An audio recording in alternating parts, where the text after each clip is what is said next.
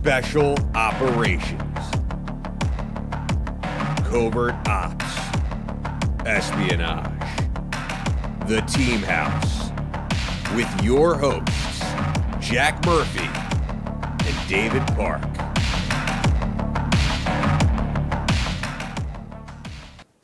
Hey everyone, welcome to episode 196 of The Team House. I'm Jack Murphy here with David Park, D producing back there somewhere.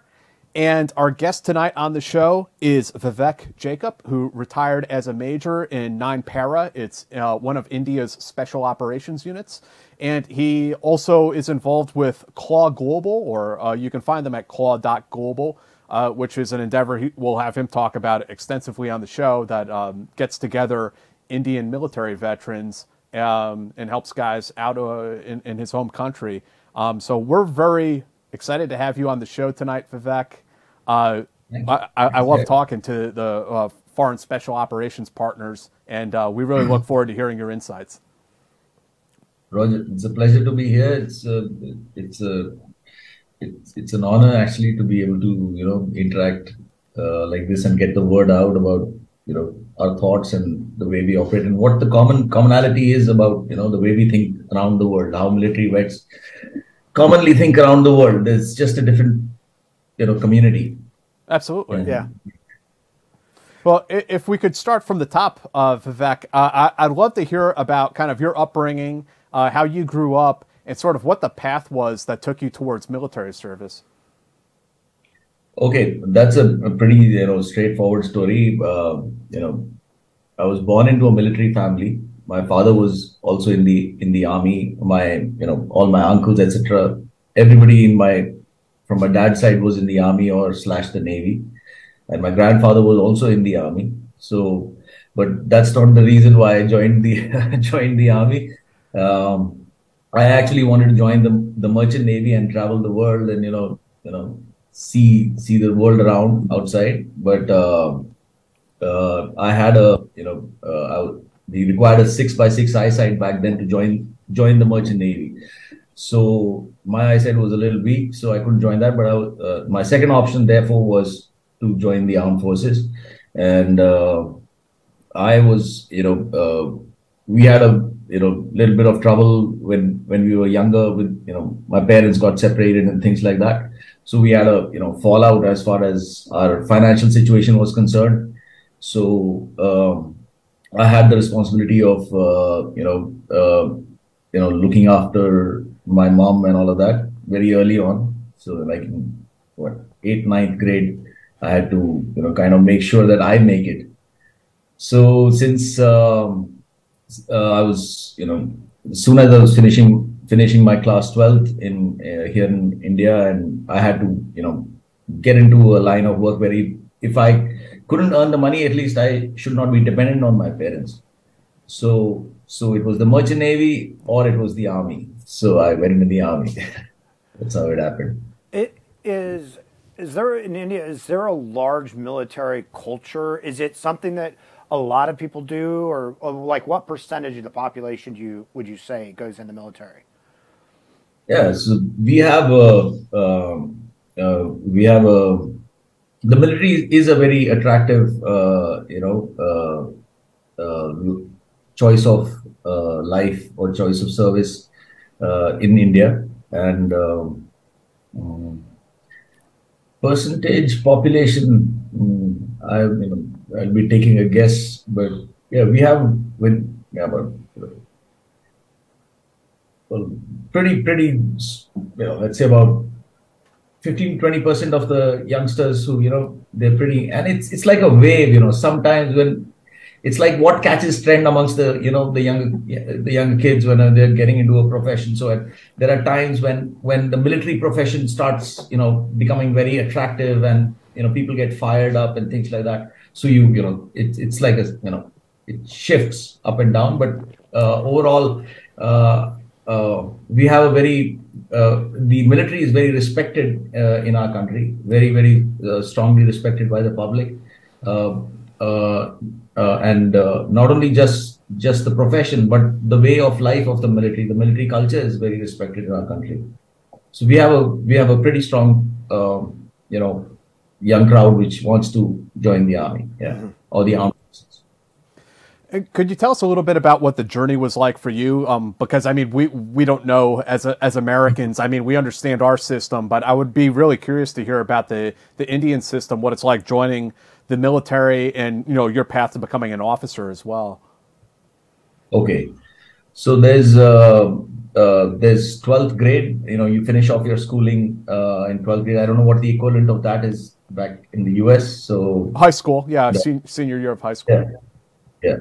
So we finish off with that. You're about 16 and a half, 17 years old, and there's a National Defense Academy that basically you can join immediately after 12th grade. And so you give an exam, they have an interview, psychological test, etc. It's pretty comprehensive, and it lasts a 5-day selection process, and then you go through your medicals, and then you get selected. You go into the National Defense Academy. That's where you separate out. First you have it's a 3-year training process.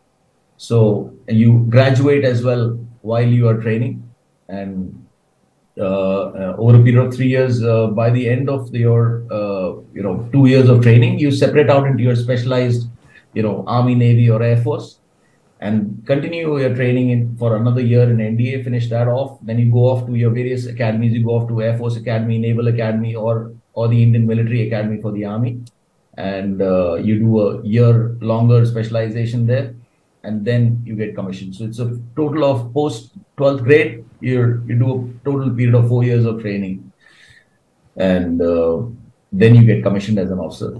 And and within that, I mean, obviously you gravitated towards Army, but I'm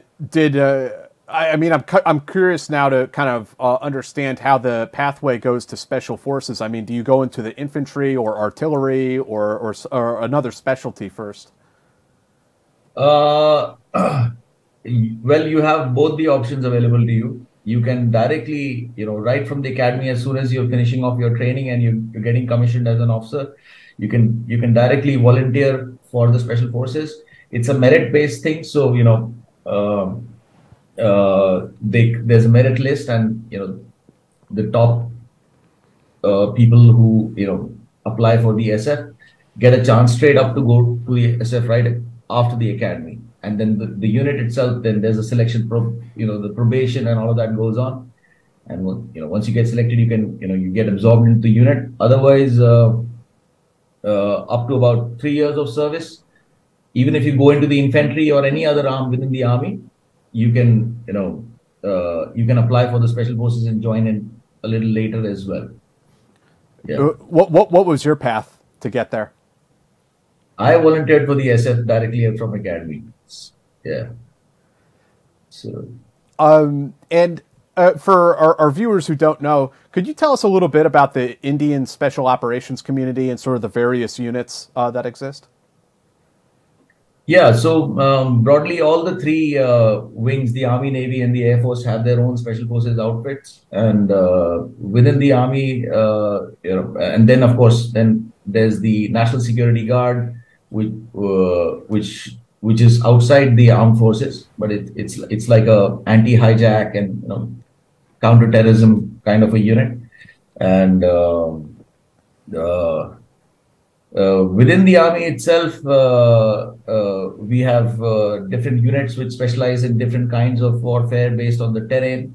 So, but essentially, more or less, everybody can fight in any which way in any kind of terrain. So we cross-specialize, do a lot of cross-training. There's a lot of cross-training that keeps going on.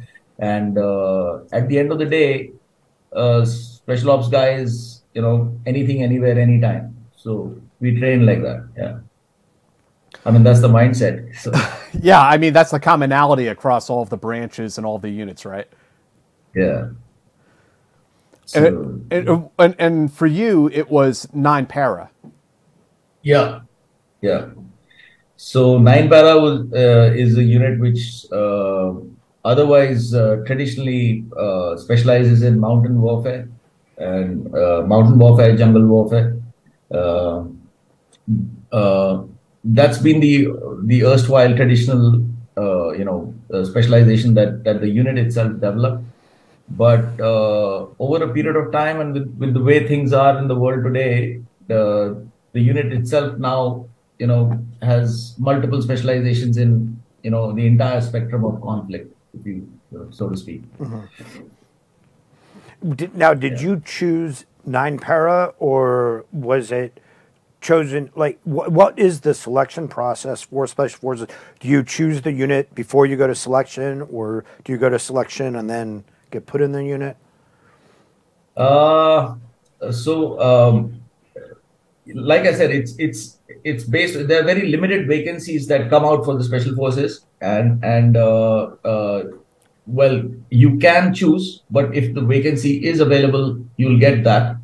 If the vacancy, most likely these vacancies are not available because they're highly subscribed. So yeah, but I did choose 9-para, and yeah, I did get it, and I did land up there. And so, what was it like when you first got there? As you were a young officer at the time, correct? Yeah, I was 21, I think, at that time. Yeah. So what was it like? So I had no expectations as such. I had no expectations, or I had no I didn't calculate too much, as in what will happen if I don't make it, this, that, etc., etc. I didn't think too much about all of that. I was very inspired by an officer we had who was our instructor, our directing staff in the academy itself. He was from 9-para, and you had to just look at the man to get inspired. So he was like that. One look I had at him, and I said, okay, that's where I'm going. So when I did land up there, I didn't really know anything much actually what goes on. I didn't have a clue at that time. This is back in 2002. So back in 2002, there wasn't so much internet and things like that. We were in academy as it is. You don't get any time, and straight out of academy into the special forces, straight into probation. And actually, I got a surprise when I landed up for probation. Probation at that time used to be for 3 months, a 3-month period. But when I joined, it converted into 6 months directly. So I spent 6 months under probation, and I didn't really have time to think about whether I'll clear it or not clear it, or what will happen if I don't, and things like that. It was just pretty intense when the whole thing was going on. The whole idea was to get through the next hour, the next hour, the next hour. So 6 months of getting through the next hour, and that's about it. Yeah. And I mean, could you tell us a little bit about like what it was like? I mean, I assume taking a command and suddenly you're in charge of all these special forces soldiers who are hardcore guys. I mean, what was that like as a 21-year-old officer?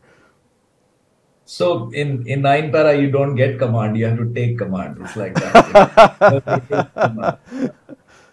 Yeah, I suppose there must be just so much which is common. In fact, probably the entire game must be pretty common as far as the SF community around the world is concerned. You have to earn it. So you have to, it's your heart on the line, and you have to earn it. You have to deserve it, and because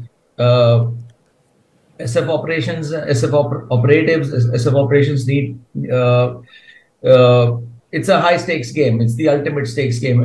I often compare special forces and nuclear weapons and like fighter aircrafts. Strategic. So basically, the impact of a very small, highly trained force going and being able to execute something in such a manner, like overt, covert, or clandestine, whichever way that it needs to be executed, and to be able to do that, and the nation's pride, the nation's strategic interests, all of that lies on your shoulders, on your ability to execute what you're being tasked, being able to execute it to the highest, possible precision. So, and ensuring the outcome. So, yeah. So in these kind of places, your ranks don't carry too much weight. especially early on. So when you come in, the entire unit. So the entire unit is involved in your selection process. Everybody is watching you.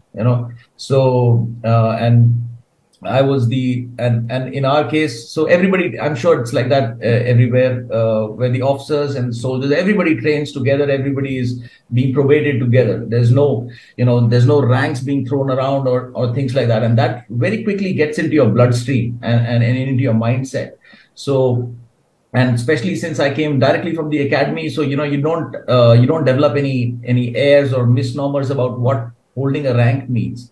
So it's just about it's a functionality. So it's a superstructure in which these various positions are created for efficiency in operations. Not to spend time trying to dominate each other. It's more about how a team can work in unison and work in an organized manner and operate. So that's how it translates on the ground as well.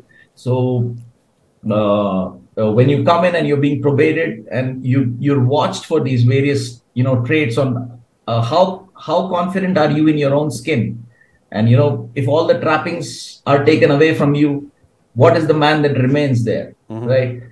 So that's the thing, and that's very, very closely watched. And once you do clear the probation process, and you go into active operations, you're assigned a team and you go into the team, and it's like this, for the first 2 years, every time we were going out for ops, and that was at a very pretty high frequency. We were operating, every 3-4 days we were out. So, and sometimes going in for long duration operations and things like that. So every night, when you're getting ready, so one of the soldiers would come with two of these heavy duty rocket launchers, with the rockets, and he would hand it to me, so this is for you. So basically that goes into your rucksack. So often you'll find that the young officers who come into the unit are carrying far more weight than the soldiers in the team. Yeah. And yeah. So it's like that, and then they watch you in combat as well. So for me, actually, it was a slightly different story.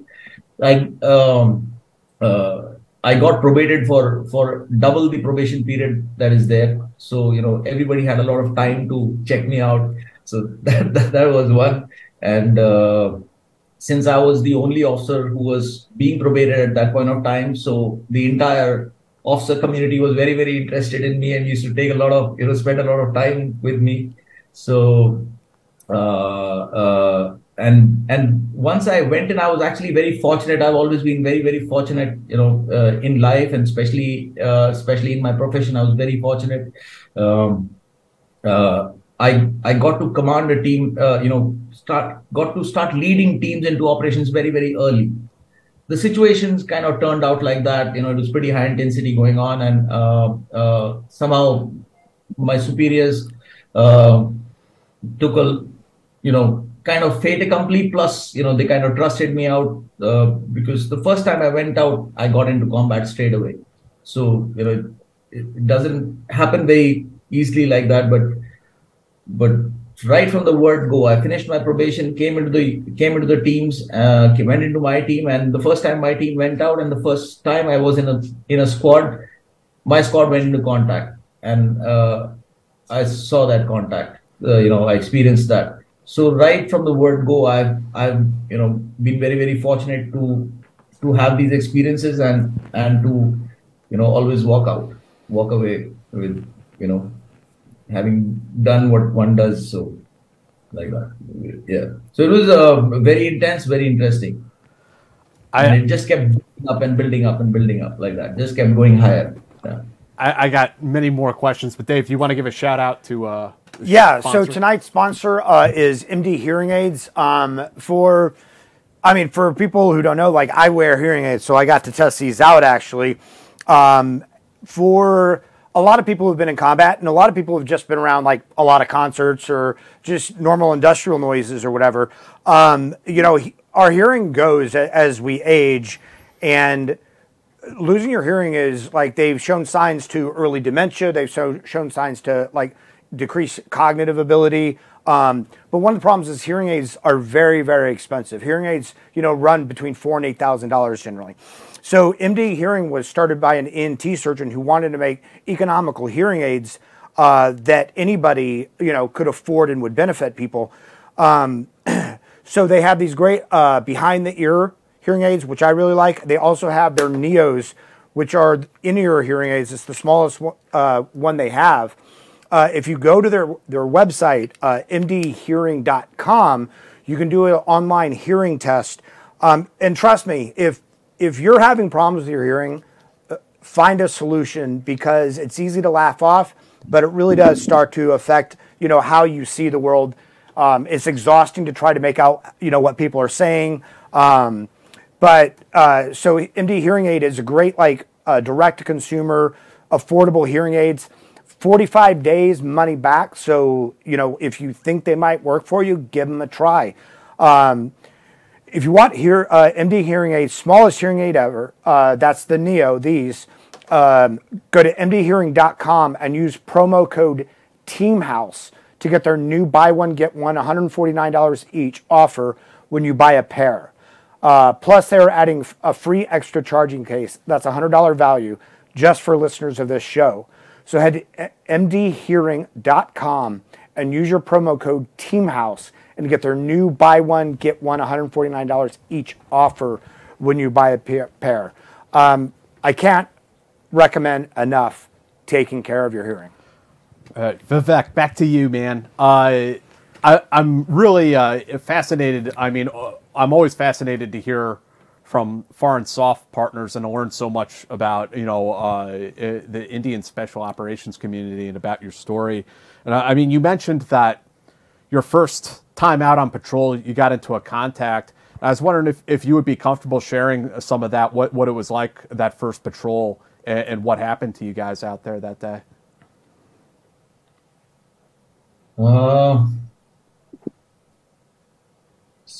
Okay. So we special ops, we hardly, unless, of course, the dynamics may be different or must be different, I'm sure, for American SOF, going out on the kind of tactics that you guys deploy, because you'll be, operating in foreign lands.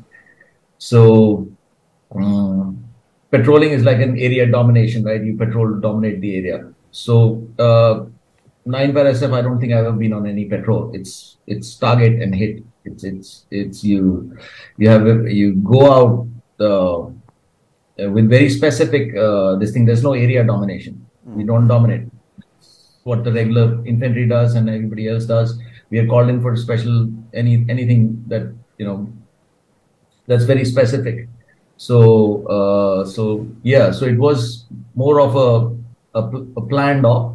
It was we'd gone in very specifically. We had conducted surveillance over a long period of time, about a week and a half, and then we went in and I was supposed to sit on a hilltop and along with the team commander and all of that and listen to the radio.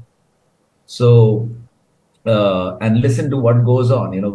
There were 2 squads which are going into contact, and the rest of the team was sitting higher up in the mountains and awaiting in case they were basically providing cover to the 2 squads going in to take the hit.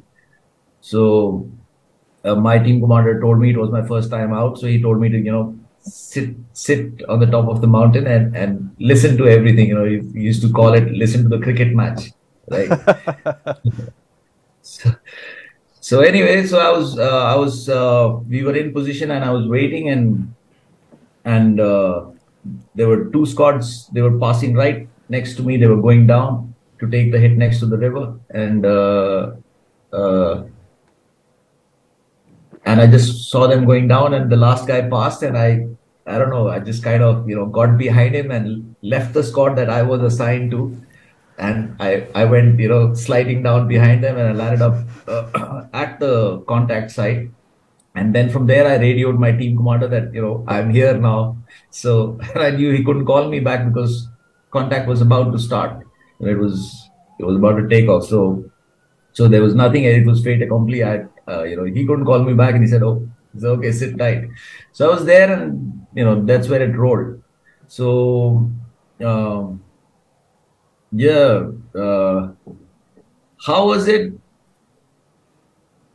Contacts is probably it's always very intense and always very in the moment. There's no past, there's no future, there's no nothing. You're just there and you're doing what you're doing, and it's like your entire senses open up in the moment. So that was quite a thing, to be completely in the moment at that point of time and totally expanded sense of awareness. So yeah, pretty intense. Can you tell us a little bit about, like, in India, can the armed forces operate within the country, and if you're not looking at external threats, what are some of the internal challenges that you face? Okay, so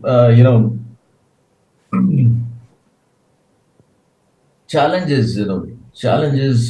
Obviously, the biggest challenge about any SF operation for anybody, I would presume, would be to be, precise with the right target, with the right amount of force, no collateral damage.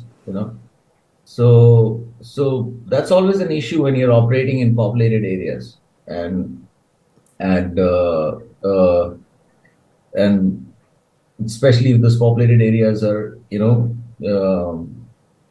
are dense, and so that's a challenge when you operate in populated areas which are very dense, and they're your own people at the end of the day. Mm-hmm. They are the people you're protecting and things like that. So the whole, and often intelligence is may not be very, very precise, or maybe absolutely wrong.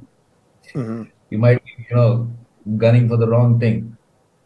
So it's quite like a quagmire. It's like you have to navigate as much as possible to really narrow it down, so that when you do unleash, you unleash on the right thing and you unleash the right amount. So that's a challenge that we face a lot, especially in the counterinsurgency, counterterrorism grid within the country. Mm. And the moment, so that's a major challenge that one faces, and then you compensate by your drills keep evolving over a long period of time. Most of our soldiers have been in doing this for about 15-20 odd years.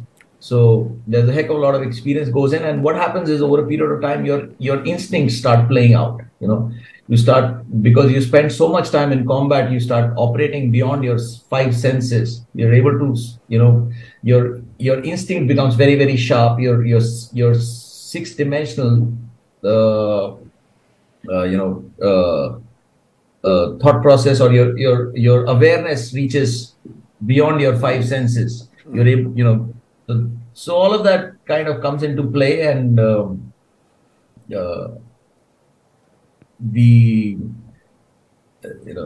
I've been very fortunate again that way.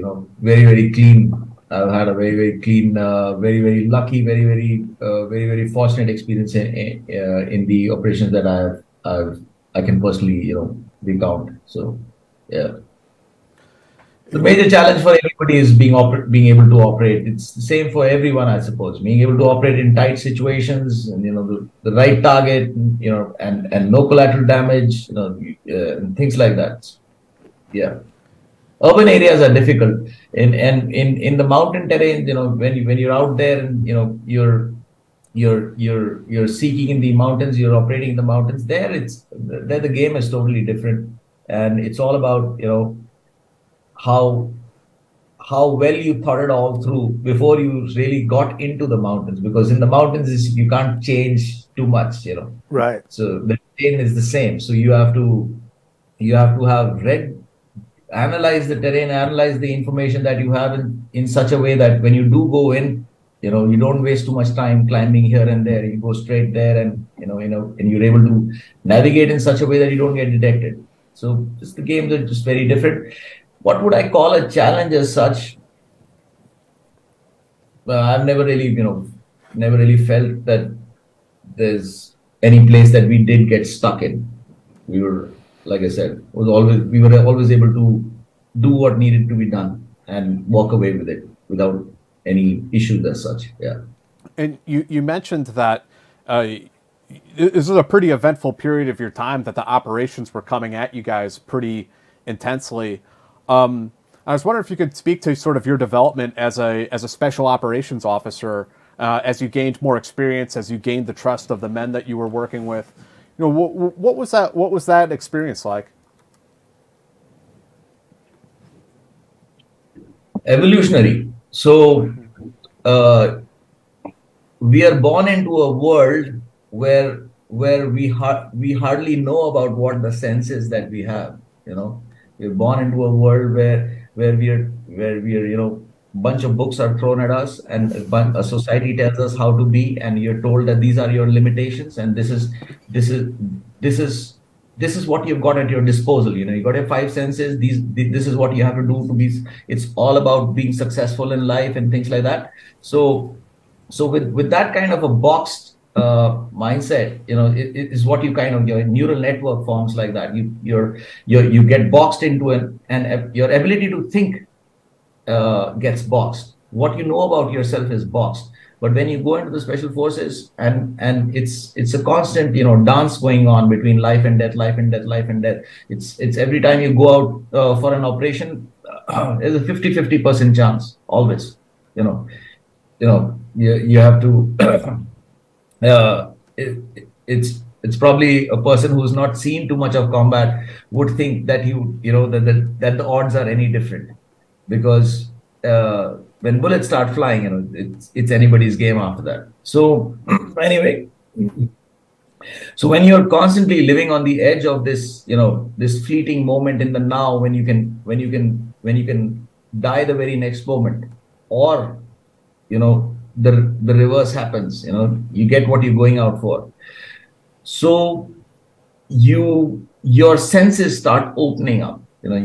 You're so much into the moment, and the moment is like a doorway into your higher self, kind of a thing. Your the will to survive, and the mindset to execute what you have been tasked to do to the highest possible outcome. All of these kind of things happening in the moment simultaneously, and intense contact going on in the moment at that point of time. You kind of jump out of your five senses, and you go into your sixth sense, and you start operating from there. Once that portal, that portal of consciousness opens up, and it stays with you. It stays with you in life. It starts widening and widening. The more time you spend in contact, the more time you spend in operations, the more time you're into high intensity combat.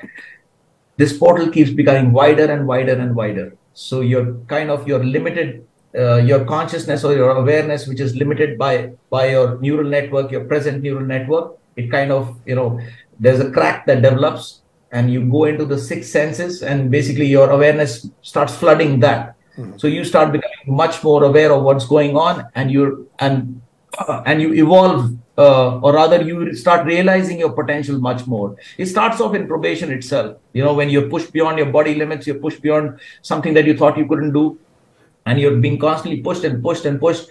And when you get pushed around like that for 6 months, both in mind and body, you evolve. There is, to survive, you have to evolve.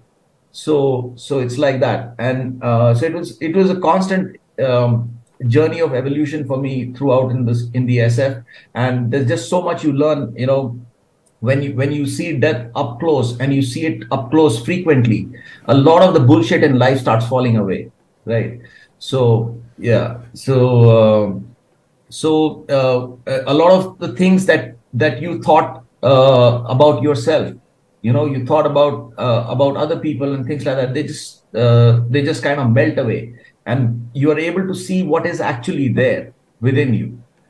and you just evolve as a human being, both physically, psychologically, spiritually. Even after a certain point of time, you start realizing that the kind of things that you are able to experience, and the kind of the awareness that's developing, that's spiritual in nature. It's actually a high intensity, a well experienced combatant would very, very soon start realizing different realms of our existence. Because you kind of every time, go beyond the whole life and death thing. Every time you go out, you could die. So, that gets sparked. So you're always in the moment. So it's a constant evolution. And you learn some real things, about yourself. There's a lot of humility that develops, right? Because you recognize your weaknesses, and you start seeing that, okay, this is where my body is giving up, and you see that, okay, I am just human, and these are my limitations. But also on the flip side of it, because there's no giving up, right? There's no scope of giving up anything, right? So when you go in and when you see your body breaking, and you see your mind, flying off, and you see you feel the death hanging in the air, the smell of blood and things like that. All of that starts, and it's very intense. And in that moment, you have to evolve to survive. So how should I put it? So you tap into something that you never knew you had every time. So it just starts building and building and building, and by the so you learn humility. You understand your body, you understand your mind, you understand your limitations. But just in the same breath, when everything is like shit is in the air, and that's when you still somewhere from within your heart or something, and from within your spirit, that thing comes out, and you take that boat and you get out and you evolve. So so that's what it is, I think, simply put. Yeah, it's a fantastic evolutionary experience. As you grew as an officer, I mean, you also got promoted to captain and major. And I mean, could you tell us, do you start to see things at sort of a higher level and get this sort of like wider view of operations and command? And I'm just curious about kind of like that sort of like growth.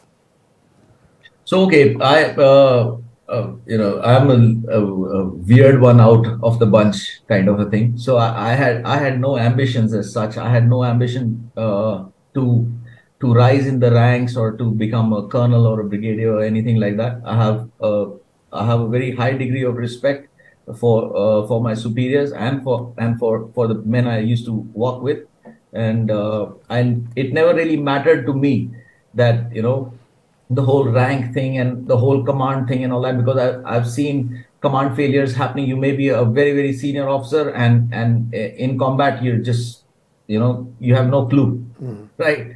So and when bullets are flying, you better be having a clue, otherwise people are not going to listen to you, right? So especially hardened soldiers who know what they are doing, experienced soldiers who know what they are doing, if they get orders which are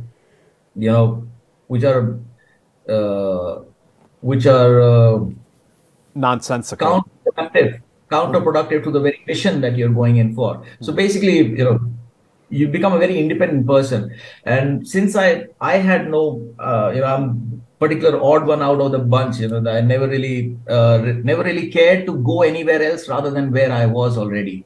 So that's how more or less my life has been. That's how my approach even now is. So I got like I said, I was very fortunate very early on. I got tested very thoroughly because of the double duration of probation that I did. And then when I went into combat, my father and my parents brought me up to be respectful towards anyone, rather than to judge them and judge myself basis what their rank is or what their status in society is or things like that. All that got thrown out very early on in my childhood. My father and mother both never allowed or never kind of propagated that kind of a thought process in us. My father was a very, very free human being, operated on his heart a lot. So that's what we kind of picked up, and that translated very beautifully into combat. I never had to actually use my ranks. I hardly wore my ranks actually during my service, and I was able to lead because I had the capability to lead. Mm-hmm. I was able to lead because the men knew that if shit hits the fan, this guy will be the first guy there, and we'll take it on together. And it was always about the team. It was always about the team. That's why I left also. When I finished commanding a team, I left. So that was my highest high. I did not want to actually go and just before I was becoming a lieutenant colonel, I decided that okay, I don't want to tell people how to go into combat. I'd rather be there myself. And when I peaked out there, so I kind of transitioned out into the world outside to see what else is there.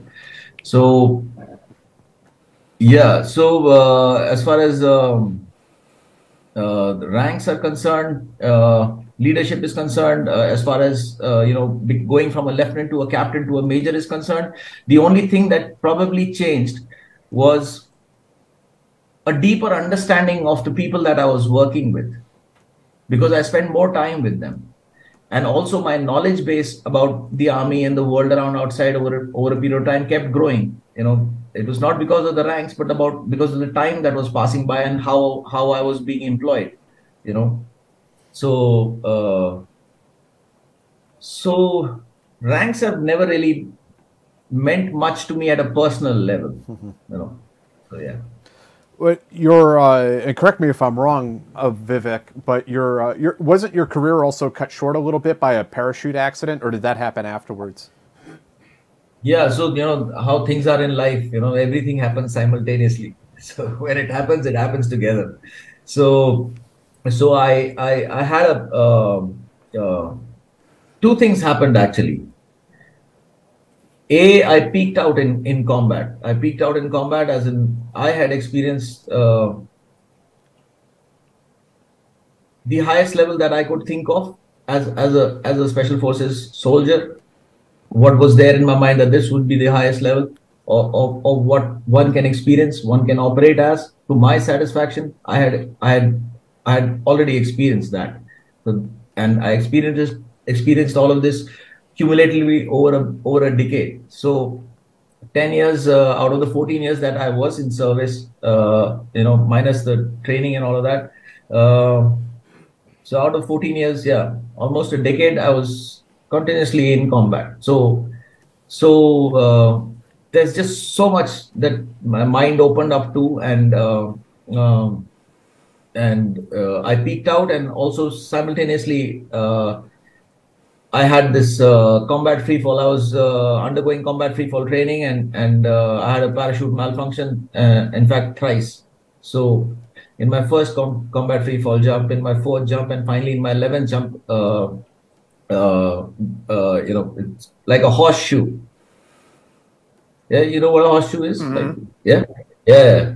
So I had a horseshoe, high speed emergency 3 times, and the third time that happened, I actually went unconscious in free fall, and luckily just before I went unconscious, I was able to get the handle out, and when the parachute opened up, basically it wrapped around my leg, and my leg smashed my face, so I went out, and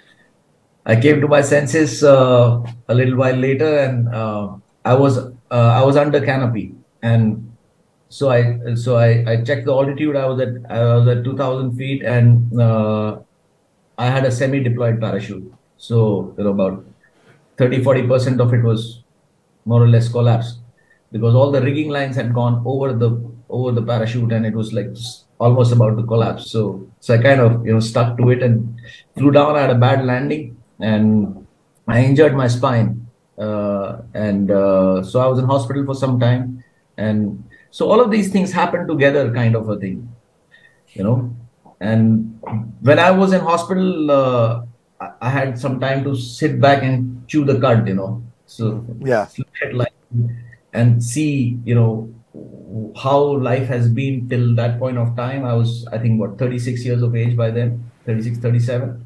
And I had time to reflect on life and really see, what is it that makes sense to me and what gives me meaning to life and where do I want to go from here and things like that. So yeah, so all of these things came together and I decided that it's time to move on, time to move ahead, time to evolve further, time to see what more life has to offer, right? So if you look at life in two spectrums, everything is in for anything to exist, it has to have its exact opposite there, right? For example, black to have meaning, there has to be white. You understand black, the color black. You understand it when you see it relatively to white, right? Like good and evil, black and white, right and wrong, things like that. So our entire construct of our reality exists in duality itself, right? For anything to exist, its exact opposite has to be there.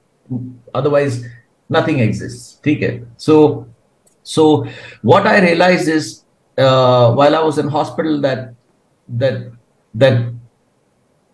there's destruction, right? And that's what special forces are supposed to be doing. You're supposed to be, one of the highest expressions of destructive energy, right? So when you go out there, it could be anyone, anything, whatever, right?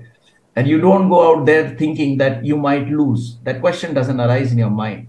What is always there is somehow, I don't know, that's how it's always been for me, and I'm sure that's how it is for everybody else in the SF community.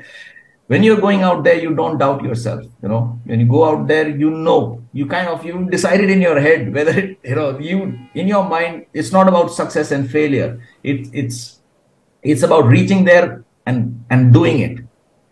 There's, that's where it ends. It used to end in my mind. I never used to see post contact. It was always for me that, okay, this is what it is. I have to go there and I'm going to do it. And I go in there and I do it. That's it. No thinking too much around it about successes and failures and things like that.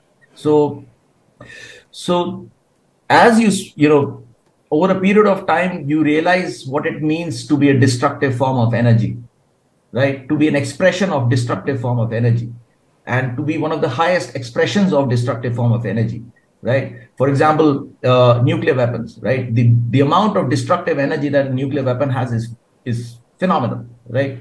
It's in the right amounts, it's life-ending, and similarly, kind of special forces is also a very, very precise and high-intensity, very focused expression of destructive energy. So I kind of peaked out there and there was nothing left. There was no higher high to be seen. There was nothing more to be done, nothing more to be achieved, nothing more to be realized about yourself in terms of this capability.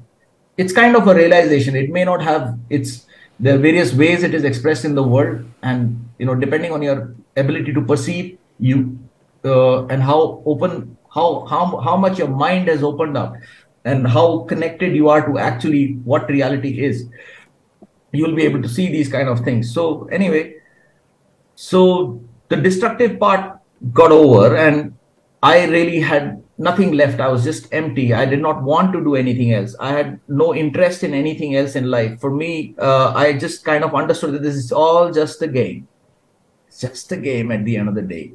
People shooting at people for some or the other reason, right? And things like that. So all these kind of things started coming up in my mind. I also, a certain people call it spiritual, right? They associate it with religion or spirituality or your higher self or whatever that it is called. But there's a sense of awareness that starts opening up. It's beyond the so-called matrix or whatever. So you start seeing, and especially in the special forces and all, you're exposed to a lot of strategic thinking, and you understand where that strategic thinking is coming from. What is driving? What is the source from which strategic warfare is being taught from? So at some point I realized that it is ultimately the deepest sense of security, which plays out into the highest expression of destruction. The deepest sense of insecurity within an individual, within an organization, within a nation, within any expanded sense of consciousness, from an individual to a nation or beyond, right? So when you feel insecure, and where do you feel insecure from? You feel insecure because of lack of realizing what you really are, right? There are these, you don't know what you are. Since you don't know what you are, the world can appear very, very threatening, right? There's always then the need to dominate, the need to be better, the need to be greater. All of these things come from a very, very deep sense of insecurity, right? So, and insecurity will always lead to an aggressive and destructive expression of what human capability can or cannot do, right? So all of these things I was able to zoom out and look at, right? And it at some point it just stopped making sense to me, right?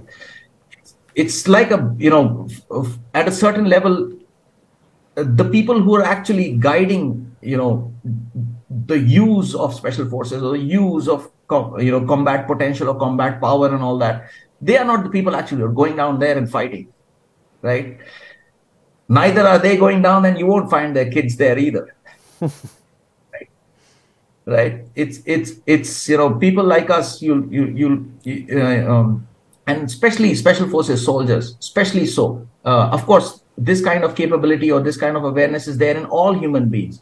But what happens in high intensity combat, where life and death, you're constantly on the cutting edge of that, what happens is that a lot of these latent potentialities which are there within you, they start coming out. They have to come out. If they don't come out, you won't make it, right? It'll be you getting shot rather than you shooting someone, It'll be, so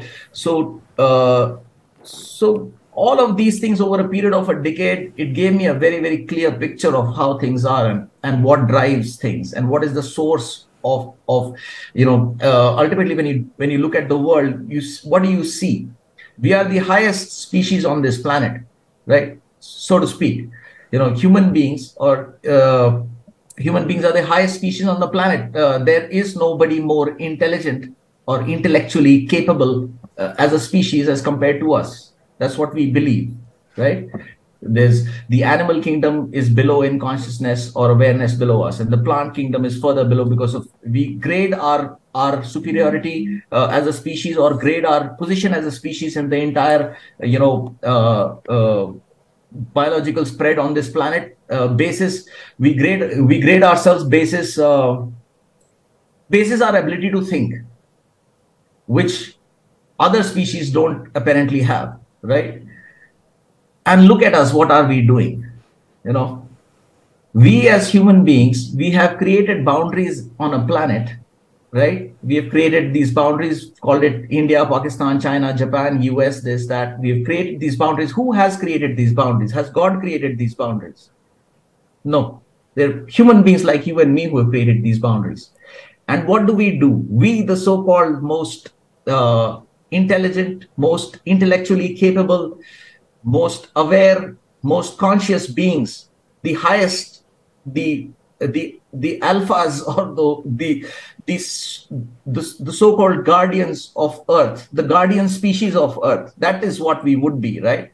Since we have the highest capability in terms of consciousness, awareness, thought capability, and the ability to move energy around, to create energy, and to shift it around and to apply it, we would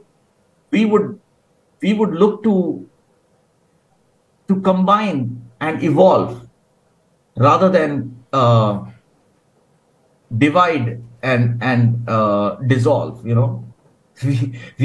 have, if you just look at human species today, right, as human beings, forget the various boundaries that are there in our mind and what differentiates us, but look at what is common amongst us.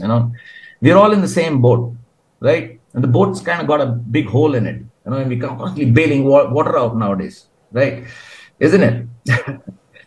Like, yeah. With with all the climate change happening, with just look at where we are and where the planet was, let's say 100 years ago or 200 years ago, where we are today, constantly on the brink of destruction. We have created a capability, we have harnessed energy in such a way that we have harnessed the highest destructive potential of energy and created nuclear weapons to account that's nobody's like business. It's like we could destroy the earth, so many times over, and we're constantly as a species on that brink.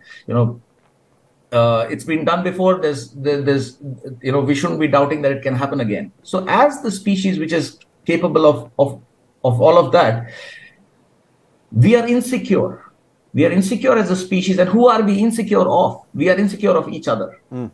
And since we are insecure of each other, and we are constantly, feeling that somebody might dominate me in the future, and energy is limited, and all of these things are limited, and we have to fight with each other because, we have to survive individually and as nations or whatever. So we have harnessed our potential to do something, the ability to create or the ability to destroy. We have our insecurity has led us to a consciousness level where we have directed our maximum energy, our maximum potential of aggregating energy and doing something. We have concentrated into the defense industry. So as a species, the biggest business, the most focus of our as human beings is to protect each other from each other. That's where our maximum energy is going. Right now, just imagine all these trillions and trillions and trillions of dollars which are being expended on human beings trying to build walls between each other. I mean, if all of that energy was focused on evolution itself, of human species being able to live longer, being able to become multi-planetary species, forget about the future, to be able to have a better today, right? Forget about it tomorrow. Who's seen that? Vivek, as you're thinking about all of these things and all of this sort of like this realization is occurring within you.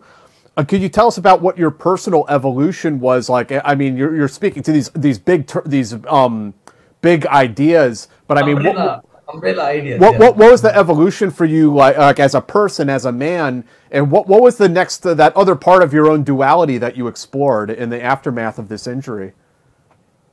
Yeah. So what I realized is essentially my sense of identity is stuck in my mind, right? What is my mind? My mind is basically the brain is a bunch of neurons which are formed in a certain kind of pattern, right? And my sense of self, of who am I, of who I am, is stuck inside of that. How has that mind developed? That mind has developed over a period of time, basis the DNA that I had, right, from my parents and their experiences and my forefathers' experiences, etc. That's the DNA. And then my mind is a product. How I think and how I feel and what I know and what my awareness levels are, where my sense of identity lies, is basis the kind of experiences that I've had in life, the kind of friends I had when I was growing up, the kind of education that my parents afforded me, right? The kind of experiences, how my father was with me, how my mother was with me, and all the experiences that one goes through in the social structure, and finally when you go out into the big bad world and you join a profession and you get into your working life. So your sense of I is when it's stuck in the mind, and that's what, unfortunately, that's how we are brought up. We think we are the mind. And what is the mind but just the product of your circumstances and your situations and what you have experienced and what you were told what life is all about, right? It's all about, getting to some goalpost, right? And some kind of thing, maybe. So all this, somehow this life and death kind of thing that I kept seeing and seeing the instantaneous, how it vanishes. And it kind of focused to a point where I realized that actually the truth of everyone's life, it's not just special forces soldiers, it's not just firemen who are going into a building full of fire that who could die. Actually, the state of human existence of all human beings who have ever been born and will ever be born is always life and death in the moment. You're like a quantum element. You exist and don't exist simultaneously. Any moment may spell your death. An earthquake may come. It's not, most people don't die because of bullets. There's just a million and one ways to die on this planet. And actually, the truth of our existence is that we're always living on the edge. We just don't know it. We're just not aware of it. Once you start realizing that you are living on the edge, the way you look at life, the kind of places that you would focus your energy, the kind of things you would find your happiness from, all of that will change. So that's what happened to me, right?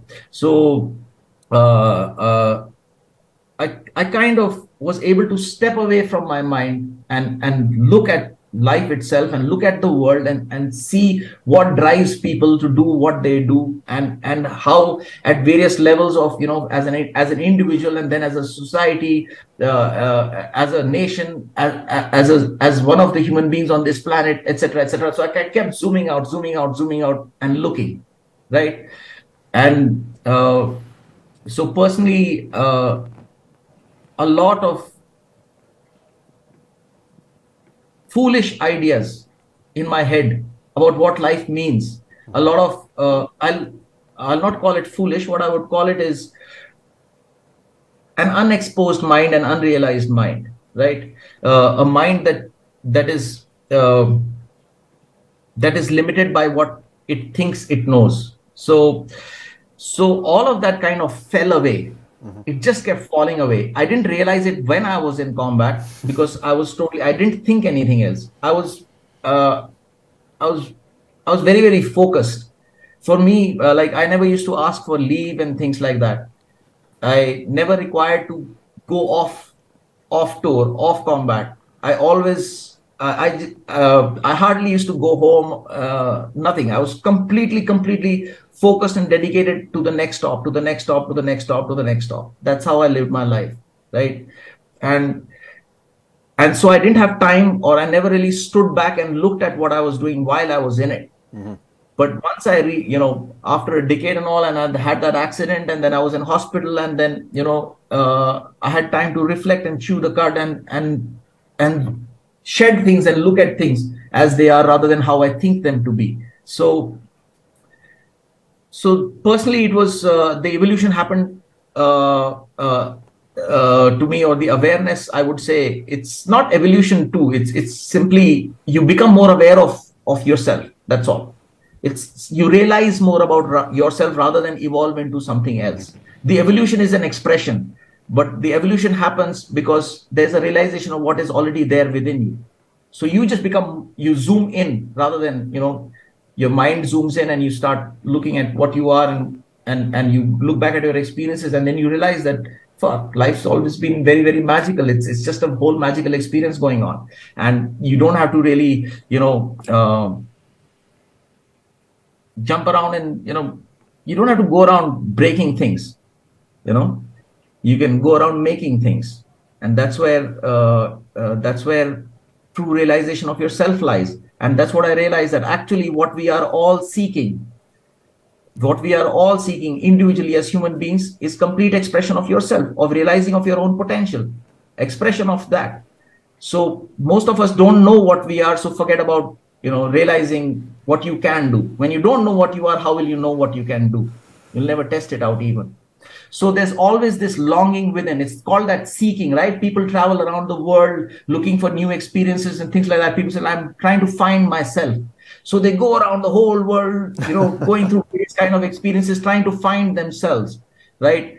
But that self is always within you, and you're looking for it everywhere, but within.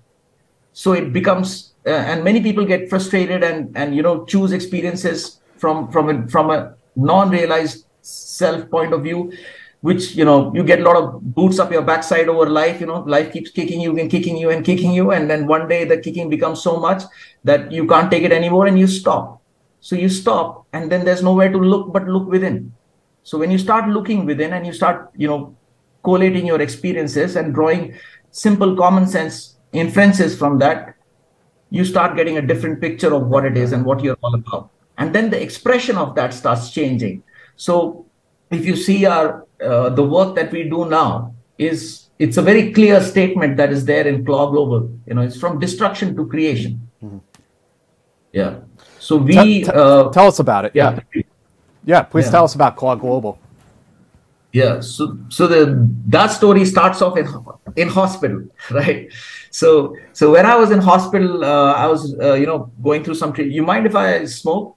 Have at it. Have at it. We do. All right. Okay. So.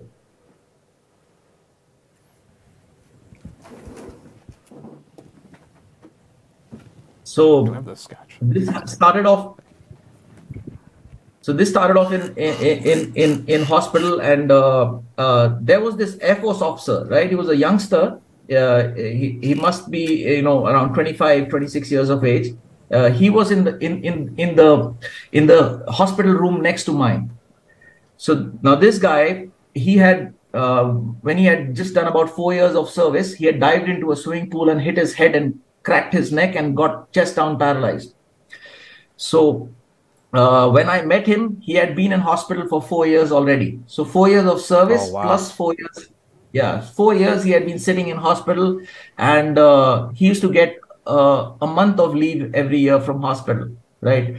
So 2 weeks in the summers and 2 weeks in the winters is what he used to go home for. The rest of his 11 months he had been in hospital for 4 years, and a healthy guy getting instantly paralyzed, is a big shift. It's a very, very big shift to digest.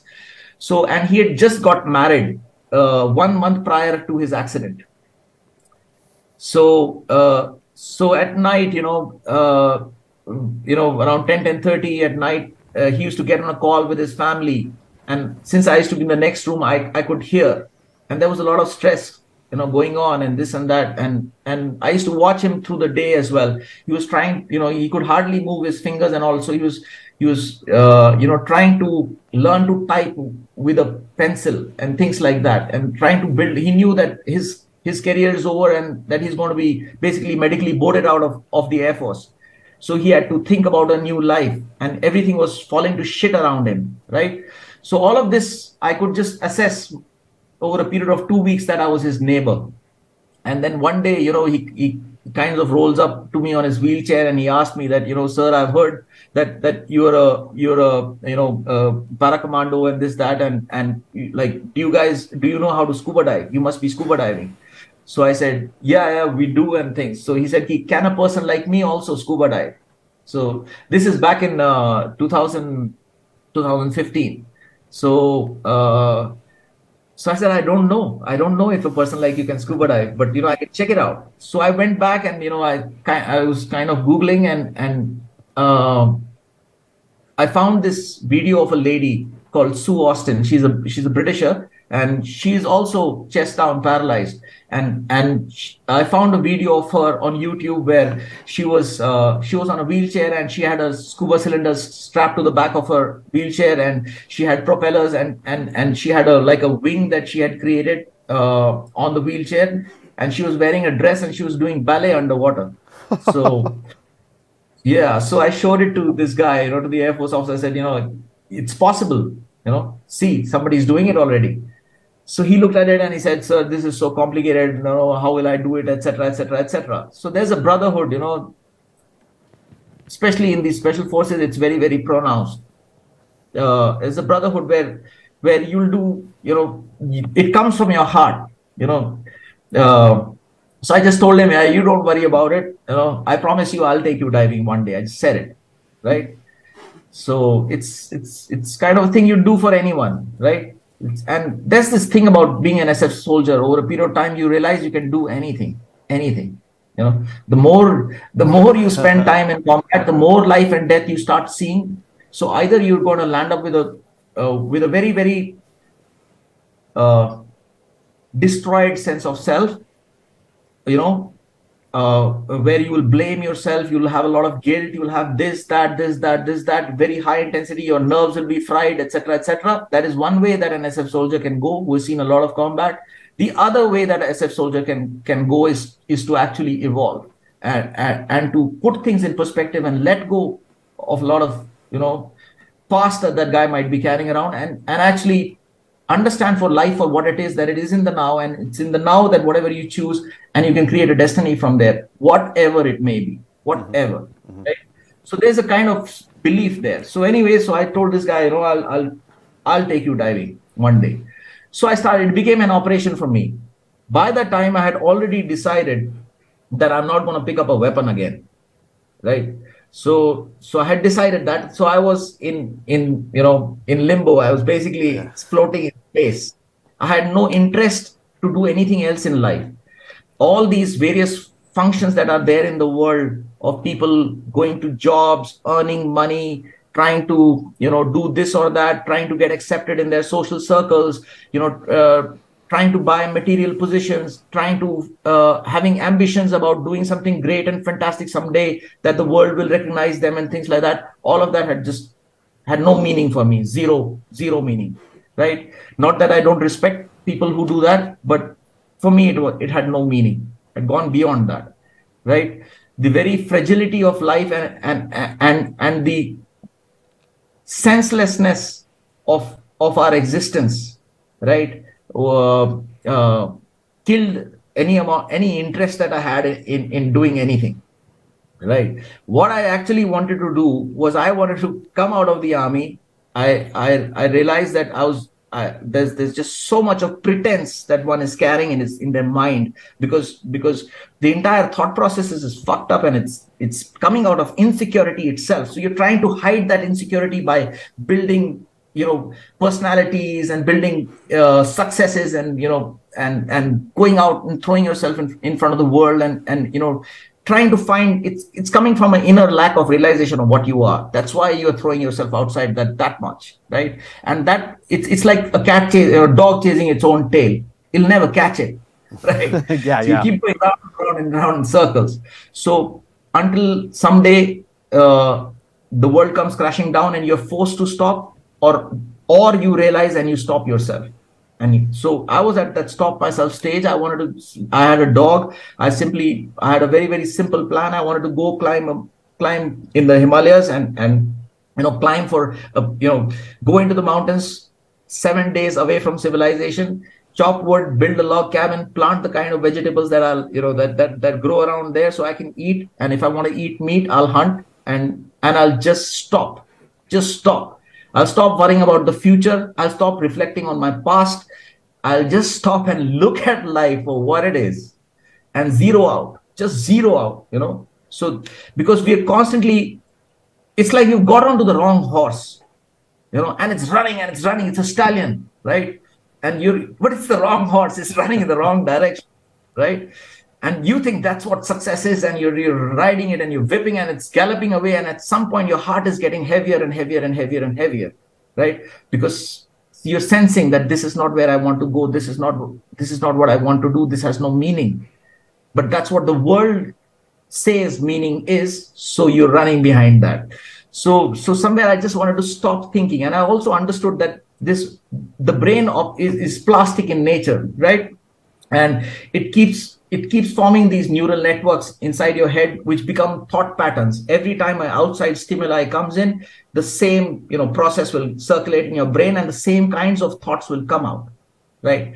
So I wanted to stop thinking, stop being driven by my insecurities. That I need to earn money to eat food. I need to do this to have any meaning in life. I need to do that. I need to be recognized, or I need to be. I never had any interest in being recognized by anyone, right?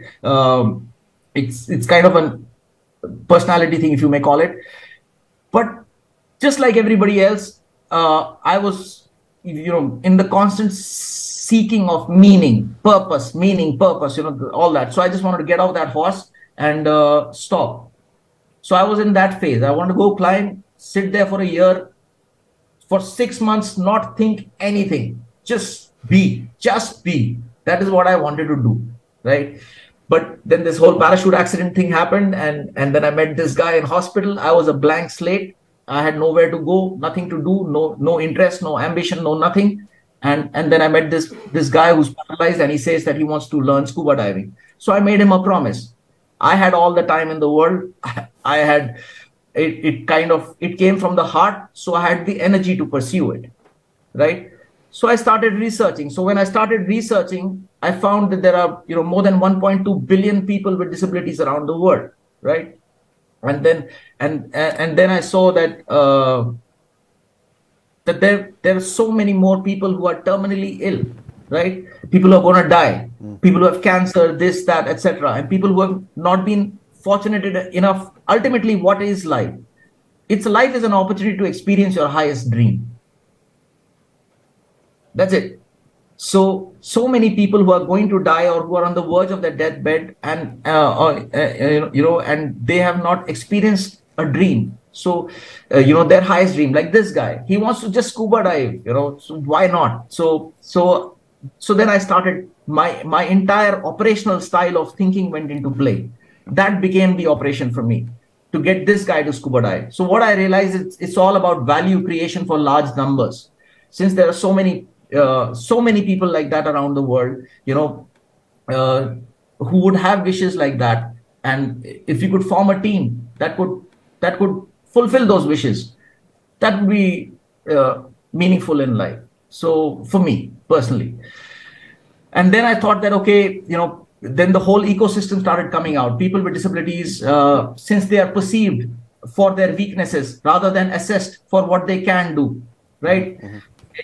So what happens is, since they are perceived for what they can't do, they're already degraded, at a certain consciousness level where society looks at them for what they can't do, so they are never harnessed.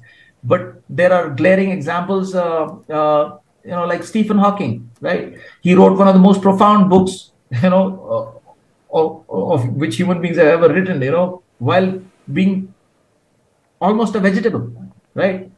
So there's just so much that a human being can do than just walking around talking or just doing whatever physical. There's just so much inside of us. So I saw the entire ecosystem of disability in the world, right? I thought I looked beyond boundaries. I looked beyond nations. I looked beyond religion. I looked beyond all of these boundaries. These boundaries never really made any sense to me. And luckily, I was not weighed down by them. I had free thought, free flow. I could simply see. It's like, in the British SAS, they say, KISS, keep it simple and stupid. Right. Yeah. So exactly that's, I think, one of the highest qualities and the highest things that I learned from the Special Forces, how to think simply, right? And how to believe that you can go ahead and do it. Whatever you're thinking, you can do it. Since you can think it, it's a possibility. The difference between the possibility turning into a reality is whether it depends on your sense of belief and whether you take the step in that direction, and all the steps that need to be taken to reach your destination, right? So did you take this paralyzed soldier scuba diving? Was that the beginning of CLAW? So what we did is, so immediately after that, so I came out of the army. It took me another year, for my papers to get processed, and I came out and I was at home, and like I said, I had zeroed out, and I went and bought a lot of wood, and I was just making my furniture. Like I was filling my house was empty. I had no possessions, right? I never bought a car. I never bought anything. I had no use for these things, right? I used to have 4 or 5 sets of clothes, and that's about it. And that's more than what I needed, actually. So I came out with nothing. I never saved any money while I was in service and things like that. I never thought about it. I never really knew, actually, while in service, I never knew how much my salary is, right? Because it just didn't matter, So yeah. So anyway, so all of these things. So when I came out, I was building this furniture and all, and then one day I got a call from one of the soldiers that I used to operate with, one of my teammates. He called up, and he was also leaving. He was leaving the army, and he just called up, and he said that, he asked me, what am I doing? So I told him I'm doing nothing. So he said, okay, great, I'm coming to join you. So I said, why are you coming to me? You have a wife and you have 2 kids and things like that. And he was one of the toughest, like, SF soldiers that I had come across, right? What a guy, what a man, what a heart, what a body, blessed. Right.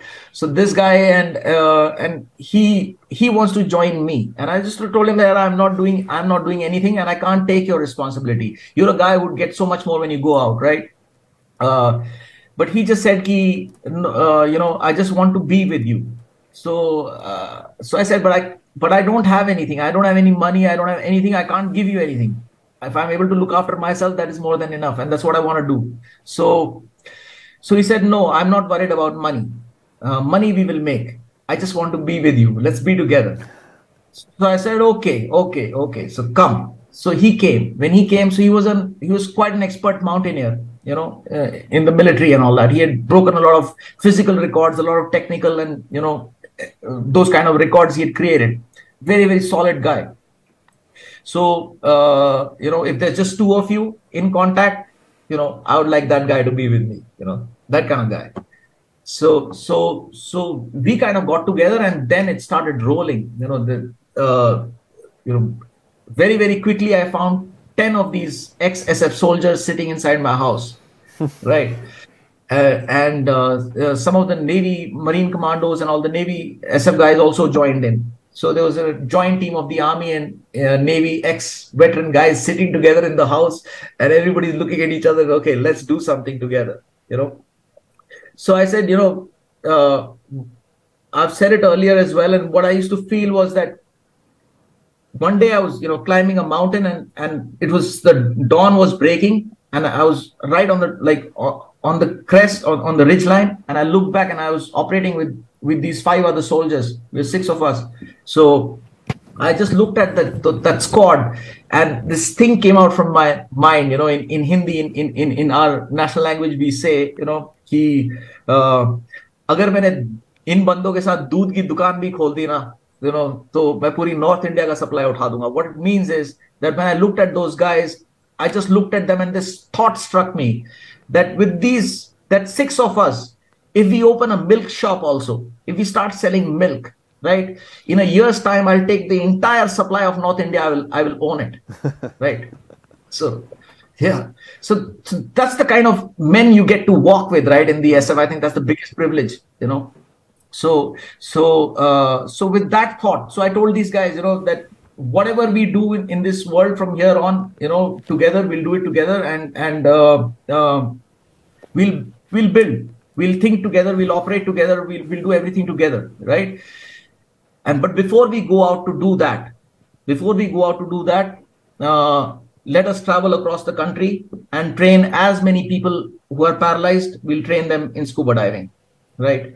So, as has always been the case with the teams I've worked with, the crazier the idea, the faster the yes is, So, Yeah. yeah. So I said, let's travel across India, across the entire length of India, and let's train as many people with disabilities as we meet, as many paralyzed people as we meet. Let's introduce them to scuba diving. And everybody said, yes, let's do it. And that's when my life started changing, when I actually started to see the magical side of the experience called life, right?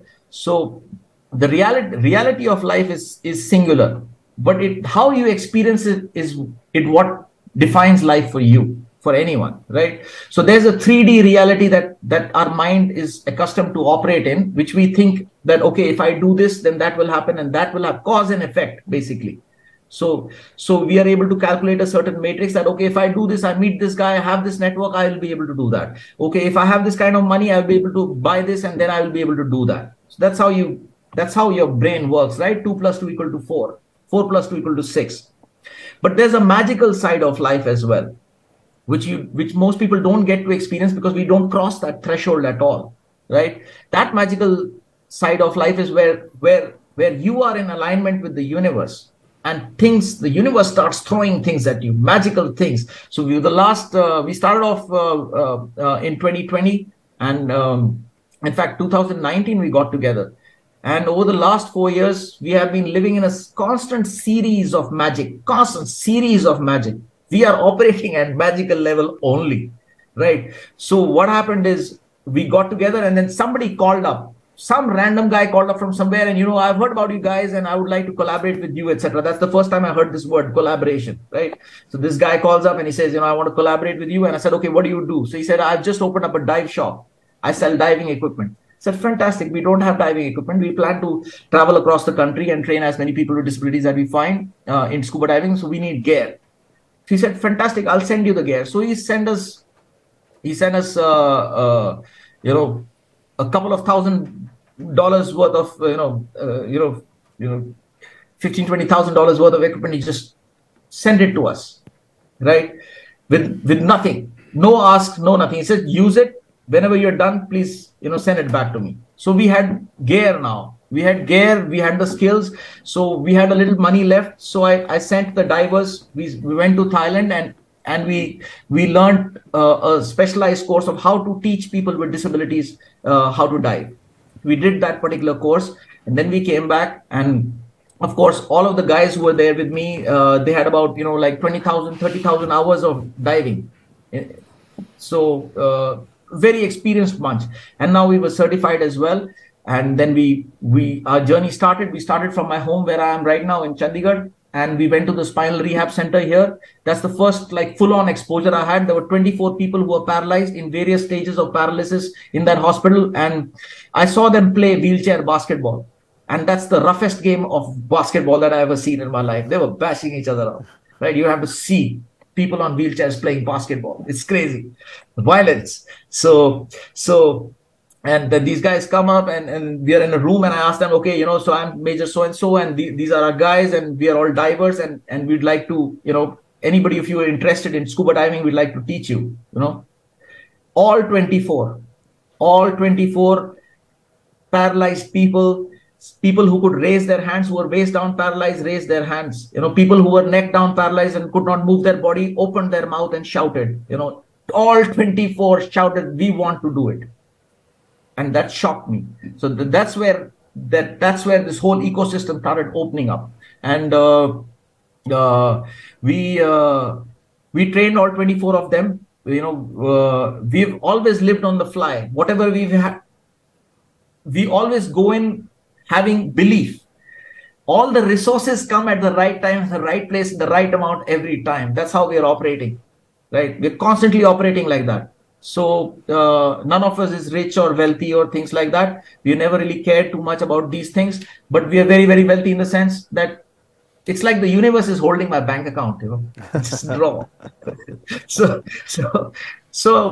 it's once you understand, you've seen death so much, you don't really give a fuck, you just go there and do it. Mm-hmm. The universe has to catch up with you. You don't have to catch up with the universe. It's like that. Well, it sounds like the universe was making a lot of deposits in that bank account too, Vivek. Yeah. It had a lot for you to do. Yeah. So it's like money, right? People think to be successful, to do anything in life, you need money, right? But actually the things that are really worth doing, they either cost too much money that you can never ever make in your life, right? Or they don't need money at all, right? In any case, the rich person, I understood money when I came outside. What I understood about money is, what is being rich? Being rich is having the right amount of money at the right point of time. Not a rupee more, not a dollar less, When you have a little bit too much, you'll go and do something else rather than what you really wanted to do, right? So if you have the right amount of money to the dollar, you have the right amount of money, to do what you need to do right now. That's a rich man, right? So anyway, so that's how we have been operating. And then we traveled across the country, and what happened is we saw a phenomenal amount of healing happening. There was this lady who was, for 7 years, her left side was paralyzed. And we took her diving 5 times, for 5 continuous sessions. We took her out, and her legs started moving. Wow. So, yeah, we've seen some crazy things. The speed with which the body responds, with how the mind starts healing. All of these things started coming out as we started traveling across the country. And so I started researching that why is it like this? Where is this healing happening from? And why is it so rapid? So we started speaking to some doctors and things like that, started researching on the internet, found a lot of, research documents on this, came up, on the concept of depth therapy, etc.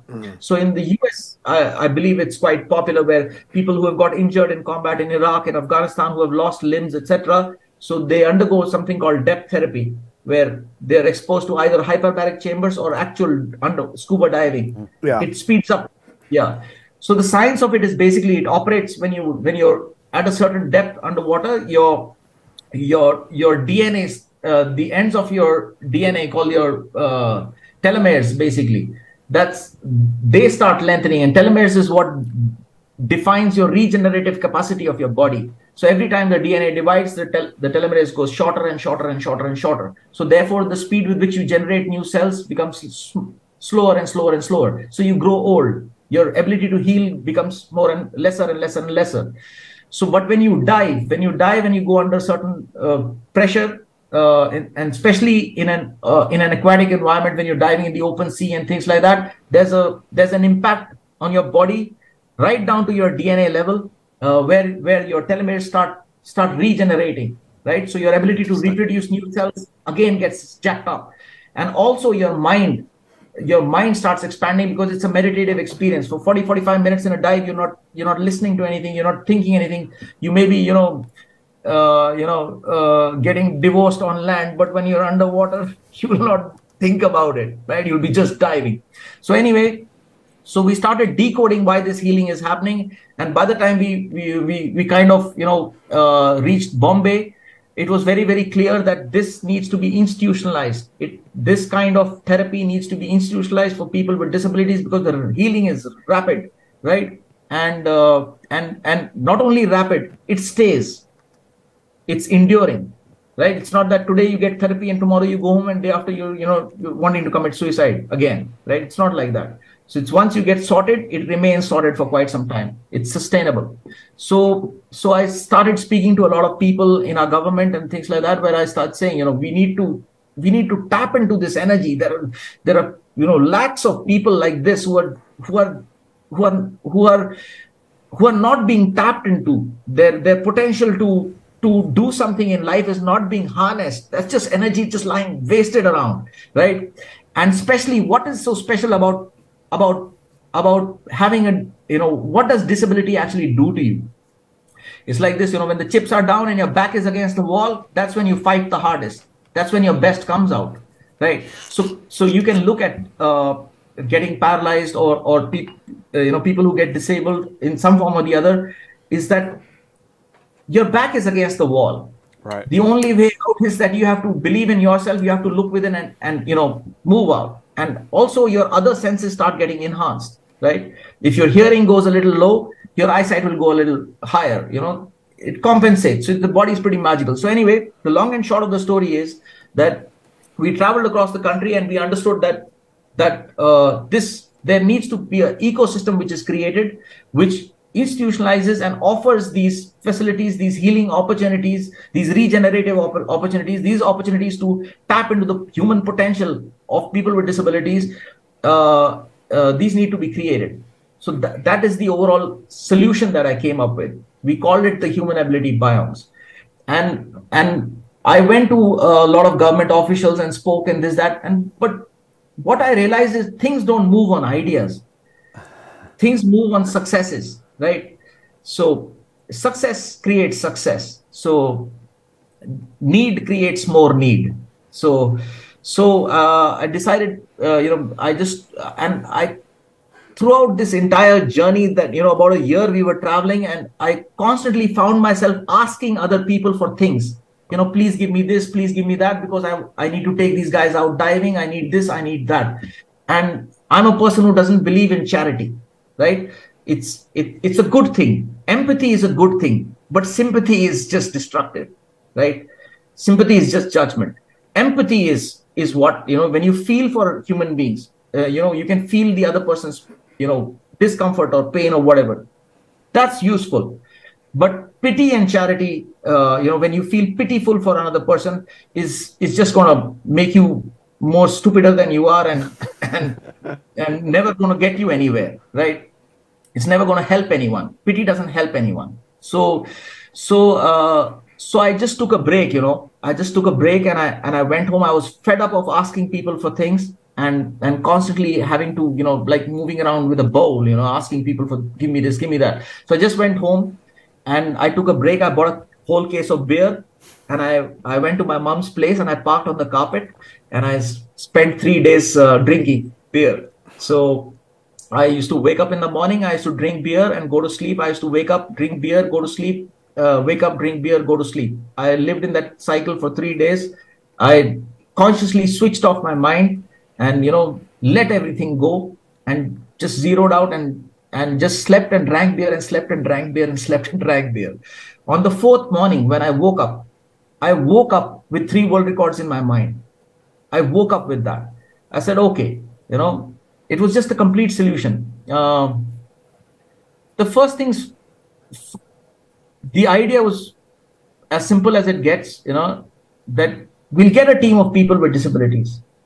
A team of people with disabilities coming from across the world, across race, culture, class, religion, economic status, or ability. All of these differences that are there in our human perception and our mind and the way we look at things. We'll get, people with disabilities from across the world, across all of these various boundaries and barriers that we have in our collective consciousness, and we'll train them. This so-called weakest section of society, we'll get them across together and we'll train them. We'll teach them how to skydive independently. We'll teach them how to scuba dive independently, and we'll teach them how to climb a mountain independently, right? And who will train them? Former Special Forces soldiers coming from across the world, across race, culture, class, religion, nationality, etc., etc., etc. An SF soldier is a soldier, is a soldier, is a soldier. Whichever uniform, whichever flag, whatever he may walk under, it's a spirit, it's a mindset.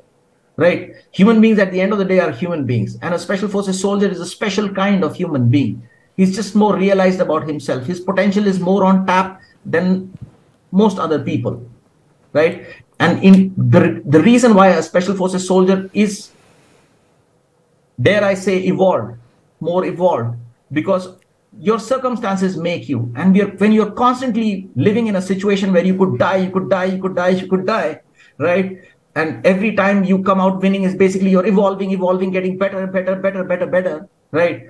At some point you leave the matrix, right?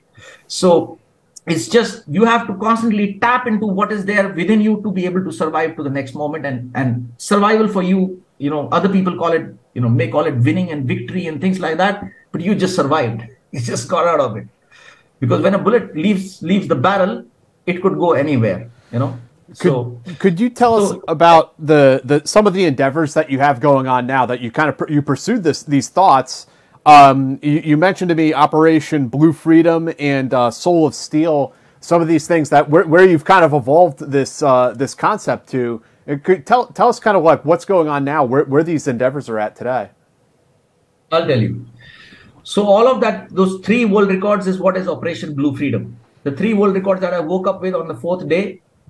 That's Operation Blue Freedom. 3 world records in land, air, and water created by a team of people with disabilities coming from across the world, across all these mental social barriers that we've got, being trained by former gods of destruction, ex-Special Forces soldiers coming from across the world, ex-military veterans coming from across the world, specialized in these various skill sets, teaching the so-called weakest section of society, giving them the skills and sharing these skills with them to be able to skydive independently, scuba dive independently, and climb a mountain independently. 3 world records in all the 3 elements of land, air, and water, right? Where what 99% of people in this world have not done, the weakest section of society will come and show it and do it, right? So it will destroy the perception of weakness and disability that all of us carry in our minds, all of us, right? Disability is what? Disability is the inability to do something. Right. And where does that inability ultimately lie? It lies in the mind, right? So if you could just crack that, worldwide, if you could just crack it, and who's doing it? Former Special Forces soldiers, people who are at the peak epitome of destructive ability, that at an individual level, right? You're not a machine. You're a human being which is designed to destroy. You're built, trained, equipped to destroy supremely efficiently. That's what you're supposed to do. Anywhere across the globe, in any kind of a scenario, you fucking throw aliens at us, we'll fucking kill them, right? Yeah, that's what you believe. That's what you believe. Otherwise, you won't make it, right? So former Special Forces veterans, So I felt that this is kind of an energy that we share with people with disabilities, because they are constantly having to navigate a minefield of the world around them. A guy on a wheelchair, it's very, very difficult for that person to go outside his house and find a job and earn a living, right? It's very, very difficult for that person to cross the street, right? Very, very difficult for that person to use public transport, right? So his life is a battle zone. So that guy, he can't give up. He can't afford to give up, right? And most people with disabilities don't have jobs because society perceives them as weak and perceives them as a problem and perceives them as something that takes too much of investment to really get any value out of. So all of these things, so Operation Blue Freedom is what this 3 world records are all about, and all 3 elements of land, air, and water. And we did the first world record end of 2021. We climbed the world's highest battlefield, a team of 8 people with disabilities. Unfortunately, it could not be an international team because the Siachen Glacier, I don't know if you guys have heard of it, it's the world's highest battlefield. It's an active battle zone, right? Goes up to altitudes of about 24,000 feet, and it's an entire glacier. So the army is all parked on the glacier. You're basically living inside a fridge, right? So we trained. So it's an active military zone. So we could not get clearances for foreign participants, but we were able to get clearances for an Indian team, and we trained 8 people with disabilities, 400% blind people, people who can't see, 100% visually impaired, 3 upper limb amputees, 1 leg amputee who was a battle casualty. So 8 people, we trained them, and we did a 9-day expedition into the glacier and back successfully. Wow. Yeah. And so the idea was to create these world records. We are going in for the second one. Right now we are in negotiations with Dubai and with Thailand for the air world record. So these are 3 world records that we want to create at 3 different places around the world. We do not look at boundaries. We do not operate on judgment. We operate on kind of a unifying thought process. Divide and rule, unite and evolve. So that kind of a mindset. So that's the 3 world records that we are doing. And the second one, in fact, we're looking forward to some people coming in from the US as well, and from various other countries, from Canada, from Germany, etc. So a lot of, that's catching up a lot of speed. So that's one thing that we are on. The idea for it's a very simple business plan, if you want to call it that. It's we want to. The problem with the disability sector worldwide, so I look at it unemotionally. I don't look at it with emotions and pity and charity and sympathy and things like that. I look at it as a problem that needs to be solved, that can be solved. The problem with disability today is that it is spread across an entire spectrum and strewn across the world in little penny pockets, right? Right. There are rare diseases and things like that. It's an unaggregated sector. People are all, and the biggest problem with this is the research and funding part of it. Most NGOs, etc., spend most of the time trying to get money. So, from CSR or from funding, from charity organizations, etc. So most of your effort is in trying to get money so that you can go out and do something, right? It's like when you're going into an operation, you have to first convince your bosses to give you the bullets so that you can go and fight, right? So something like that. So we decided that we'll create a system where everything will come on its own, right? We don't have to go seeking energy. The energy will come by itself, right? So we decided the first thing to do is change the perception towards human disability itself, the understanding of human ability, the understanding of human potential, to change the perception of the world towards it, right? So the 3 world records are designed to do that, to change the perception worldwide. You create these 3 world records, film them, and show this film to the rest of the world, right? So you crack that, you crack the perception. The second thing is to be able to generate the network capital, to collaborate with research organizations around the world, right? To collaborate with employment networks around the world, to be able to come together and create the network which creates these human ability biomes, right? Where people with disabilities can come in and they can get they can get access to the highest quality of rehabilitation, education, skilling, and connected up to an employment network. And in the background, so healing is definitely going to happen. You give a person the right kind of environment, like we've been watching, tremendous amount of healing is happening. So we've got a team of researchers in the background which is decoding this. We've got, we deploy biomedical devices, and before diving, after diving, before this, before that, we change the diets, etc., etc., etc. We work on the psychology, and we give real world skill sets so that people can actually become independent and earn money by themselves rather than having to depend on their families to feed them, right? So it's an entire ecosystem. And in this ecosystem, when a person with disability comes in, when something that's supposedly broken, it comes in, it starts healing, it starts fixing, right? So when it starts fixing, automatically we have these researchers in the background which are picking up data. So over a period of time, what we believe is that this data will give out patterns. And what are these patterns? These patterns are basically how to decode or unlock inner human potential, not only for people with disabilities, but for everyone. All human beings in this world today, except the so-called enlightened ones, everybody else is operating below par. I know that for sure.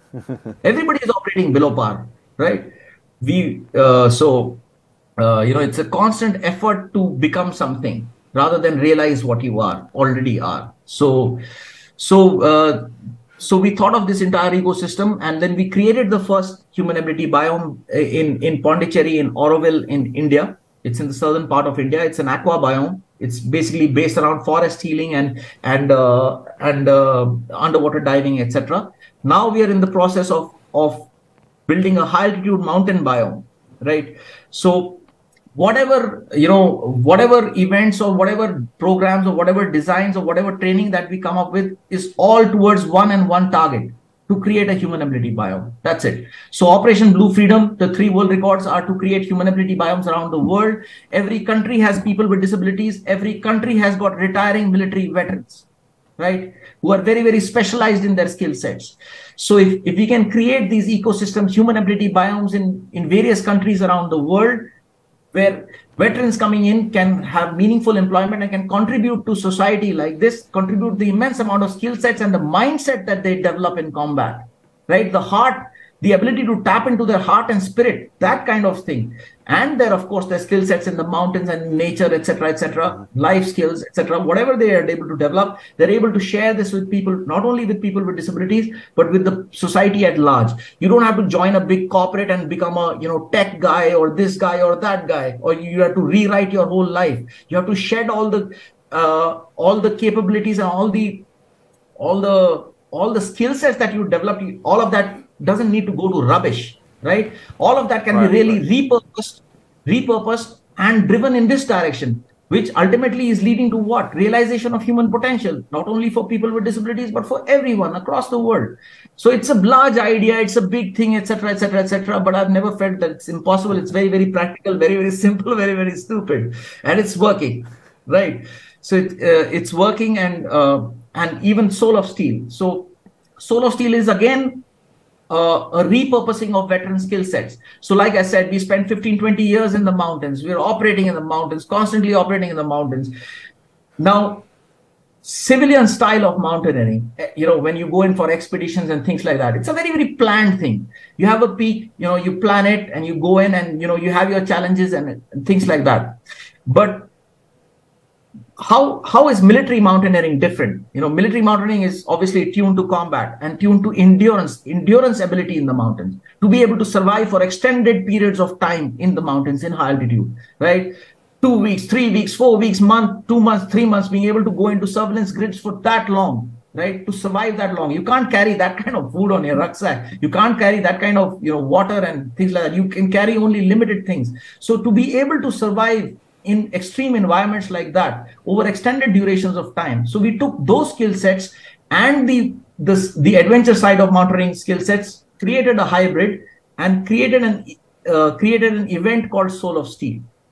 What is Soul of Steel? Soul of Steel is is a challenge. It's a 7-day challenge in high altitude where where a fusion of adventure skill sets in the mountains and military mountaineering skill sets come together, where not only do you have to navigate across an entire spread of hundreds of square kilometers, right?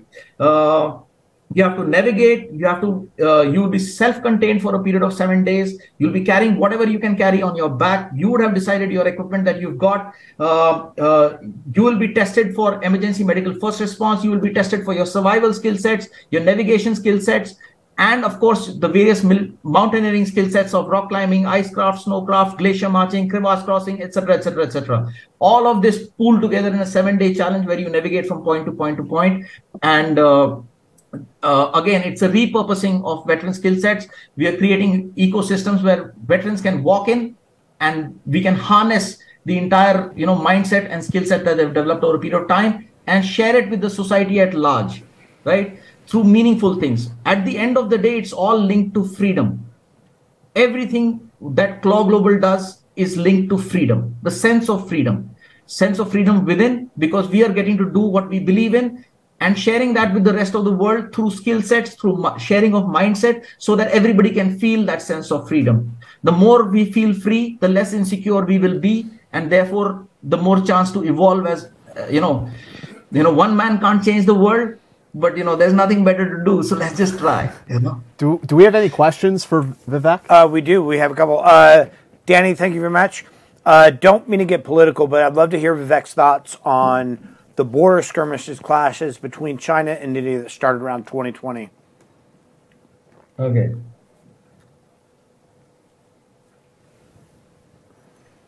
What do I think about? So it's all about, again, I've kind of said it earlier. It's somewhere in the nature of human beings to kind of judge, the baseline. The judgment starts with a sense of insecurity. This is mine, that is yours. 2000 years ago, it was like this. 200 years back, this was mine, that was yours, etc., etc., etc.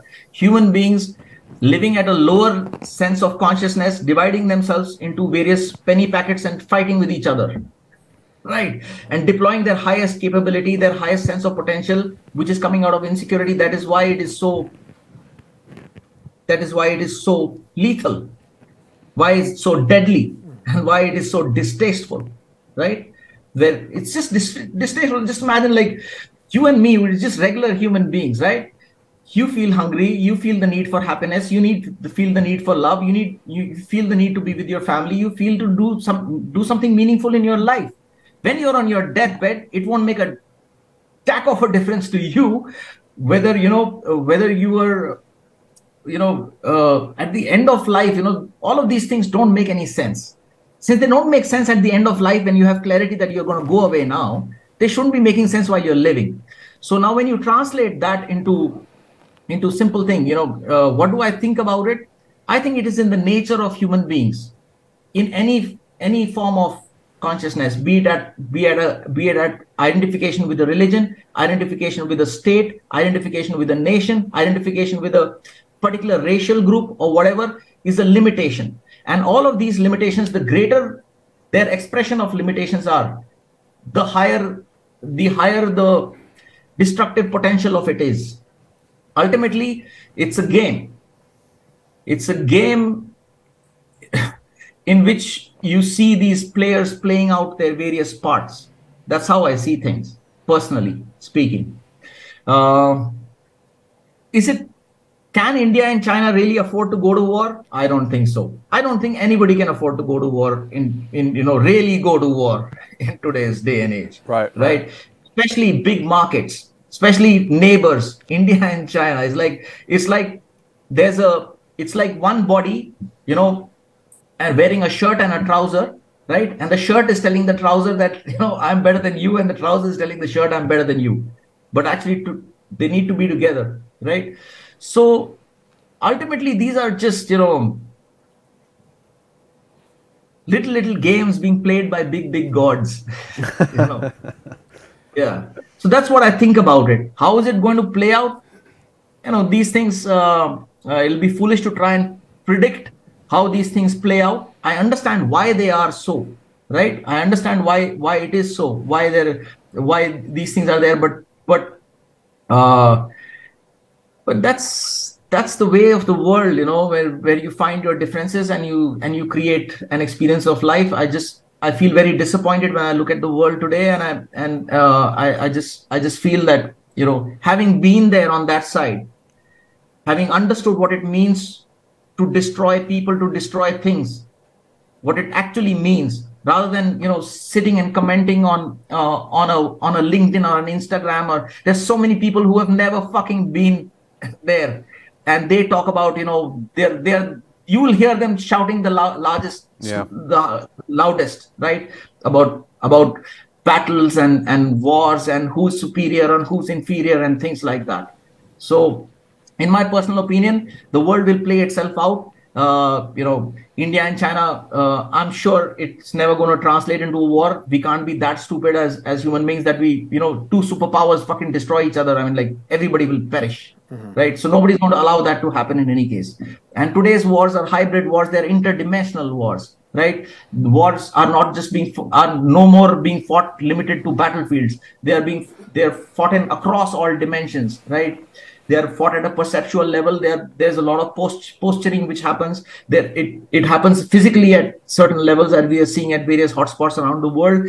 They happen in the economic arena, in the business arena, and in the corporate world, and all these, in the stock market, etc., etc., etc.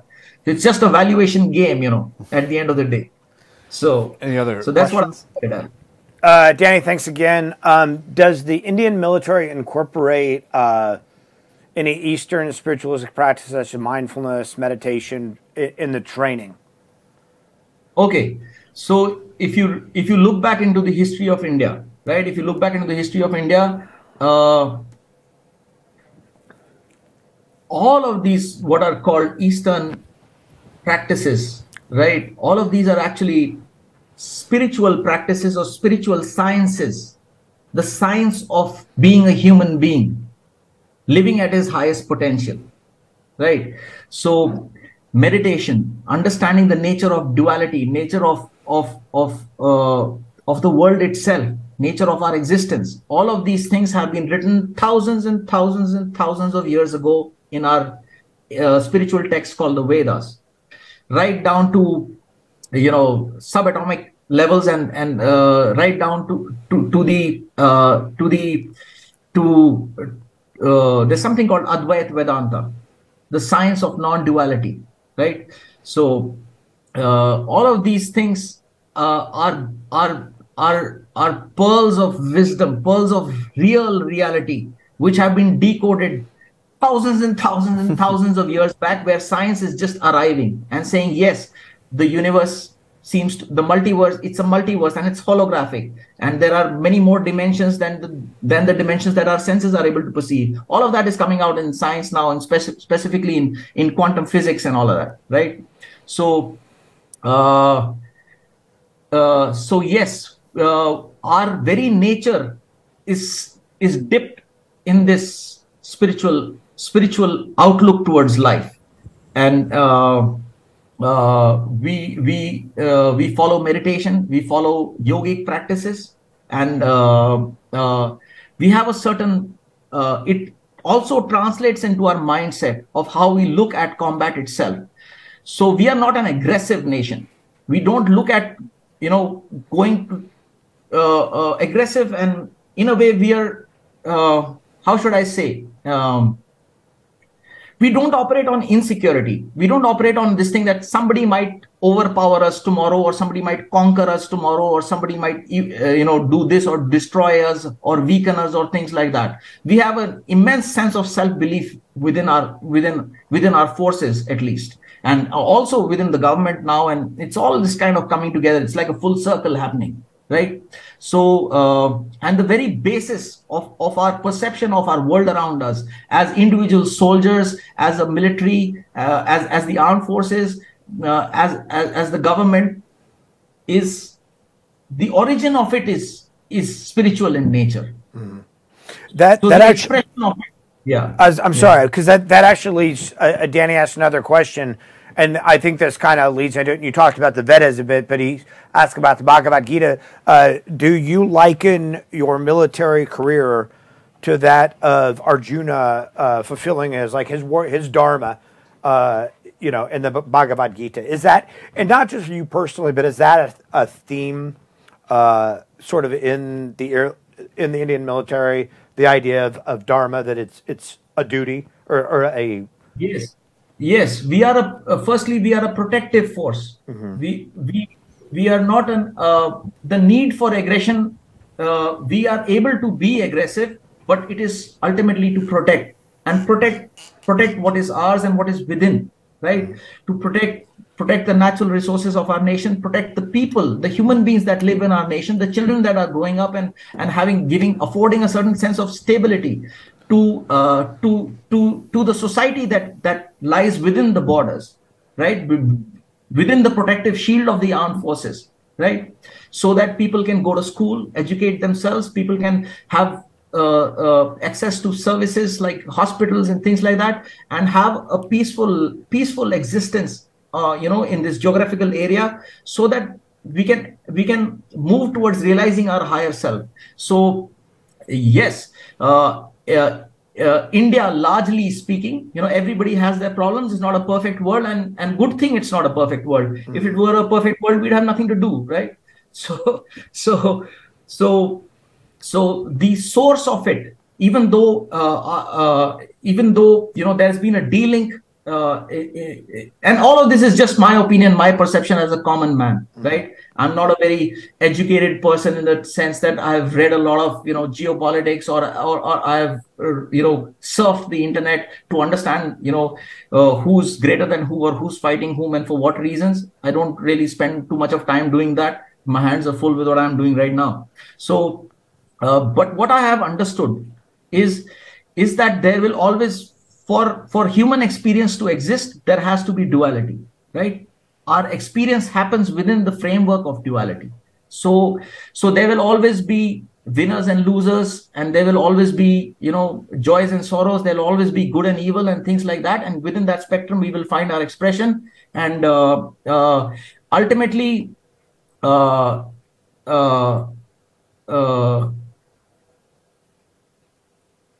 it's about learning to live together and uniting our specialities. All human beings are unique, right? What people don't understand is a very simple thing. Like, for example, Jack, right? In the history of humanity and in the eternity of time in the future, let's say we have an eternal future in front of us as human beings. In this entire expanse of time, history of humanity till the eternity of the future, there never ever has been a Jack Murphy who was born, who looked like you, talked like you, thought like you, had the same experiences like you ever before, and will never ever happen again. Some people are grateful for that, Vivek. That's only because you don't have an OnlyFans. Okay. So essentially speaking, our very existence in India, our very existence is rooted in spirituality. It's rooted in it. That is our origin, that is our source, and that is the origin, or that is the source from which our expressions come out. There is a long way to go to go back to a full expression, and but then the journey is the reason, right? So, any other questions? Actually, Dee, were there any Patreon questions? I don't think so. No. Okay. Vivek, any final words that you'd like to leave the audience with? And please let us know where folks can find you, where they can find Claw, people who want to get involved. Okay. First things first, I would like to, I've spoken about Operation Bluefield in the Triple World Records, where the vision is people with disabilities coming from around the world, across all these social barriers, and former military veterans, special forces soldiers, specialized in skydiving, scuba diving, mountaineering, coming together from around the world. If there is any veteran who feels that, this is something that this is a journey that interests him, that he would like to know more and probably walk with us on it, most welcome. You can visit us on claw.global, CLAW.global. So CLAW is basically Conquer Land, Air, Water. That's like the full name of it. And you can come out and explore what we are doing more. And if it makes sense to you, just drop in a mail and we'll take it ahead from there. That's one. The second thing is from from a common man's point of view, just a human being who is existing now and may not exist in the future. So it's a simple sharing that that it's a very, very small infinite life that we live. Very, very small. It's like a flash in the pan, right? So compared to the whole of human existence and all the human beings that have existed and who will exist in the future, you are just I'm just a flash in the pan. But make that flash in the pan, worth your while. Yeah. Exactly. Yeah. And the way to doing that is to rid your own brain, rid yourself of judgment. Rid yourself of judgment of the outside world, rid yourself of judgment of your own self. Just let yourself be and let yourself come out. If you let yourself be, and if you're driven by your heart, you will find the full expression of your flash in the pan. So that's it. Vivek, yes, please. Sorry. Yeah. So Soul of Steel. So at the end of the day, Soul of Steel is about, again, showcasing military veteran skill sets and mindsets being applied and repurposed and focused at developing a sense of security, a sense of skill and ability in the larger population in the world outside. We have something as special forces veterans, as military veterans, we have a certain advantage compared to other professions. The advantage is this, that we have since we have constantly over extended periods of time living in the now, and in the now where you can perish any moment. So what happens is, when you constantly live like that, the meaning of life, the preciousness of life itself starts, expanding and the realization happens. So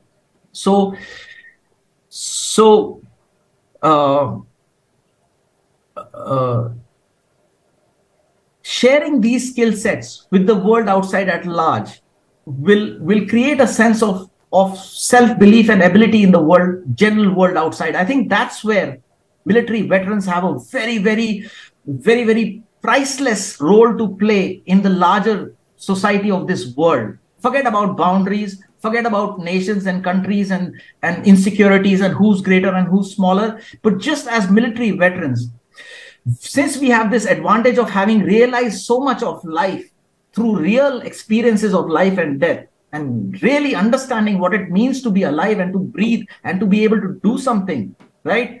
So since we are in that position of realization, of that position of having ability and skill set and a mindset, that even the worst of circumstances, we'll always see that ray of light rather than the darkness around us, right?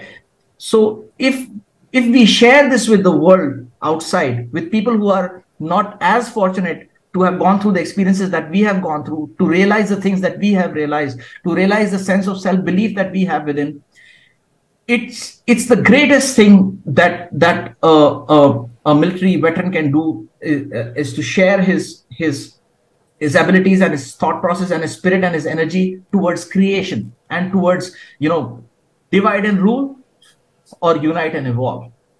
So the question is very, very, the what's on the table is very, very clear. So anybody who would want to associate with us any which way, if you want to come in and compete in Soul of Steel, you want to come in as a training team in Soul of Steel, you want to share your skill sets, you want to interact more with Claw Global, you want to understand what we are doing and why we are doing it, you're most welcome. And see you on the other side. Vivek, thank you so much for sharing your journey and your vision with us, man. And I think it's really important, and I'm glad, and I hope that a lot of people will hear it. It's I don't know. It's really, I'm really grateful and thankful for opportunities like this, where where we are able to share how we feel and we think with other people around us. And this is, I think, the first time I'm speaking on an international platform, right, outside my own country, and I'm able to, through this opportunity that you have created, that you have thought of, right? It's discussions like this is which, open up so many windows of perception that other people didn't know existed, and makes the world a little better place than, before we started an hour and a half ago. That's all. And I don't think we've ever done such a sort of deep dive on transitioning from a special forces career to a civilian life, not just civilian life, but the transformation of the self that you describe. I mean, we've never really gone this in depth with it. So I'm really grateful for the conversation. And folks out there on Monday, we'll be back on Monday the 13th. Gary Harrington is going to be on the show, a guy who served in JSOC and the CIA. Excited to talk to him as well. Vivek, I can't thank you enough, man. Again, I hope folks will go and check out claw.global, get involved in your organization and all the great things you're doing. Thank you, man. Thank you. Thank you. Thanks. Adios. Thanks. Thank you. Bye. We'll see everyone on Friday, and then again, we'll see you all on Monday, and then again on Friday. So take care. We'll see you then. All right. See you guys. Thank you so much.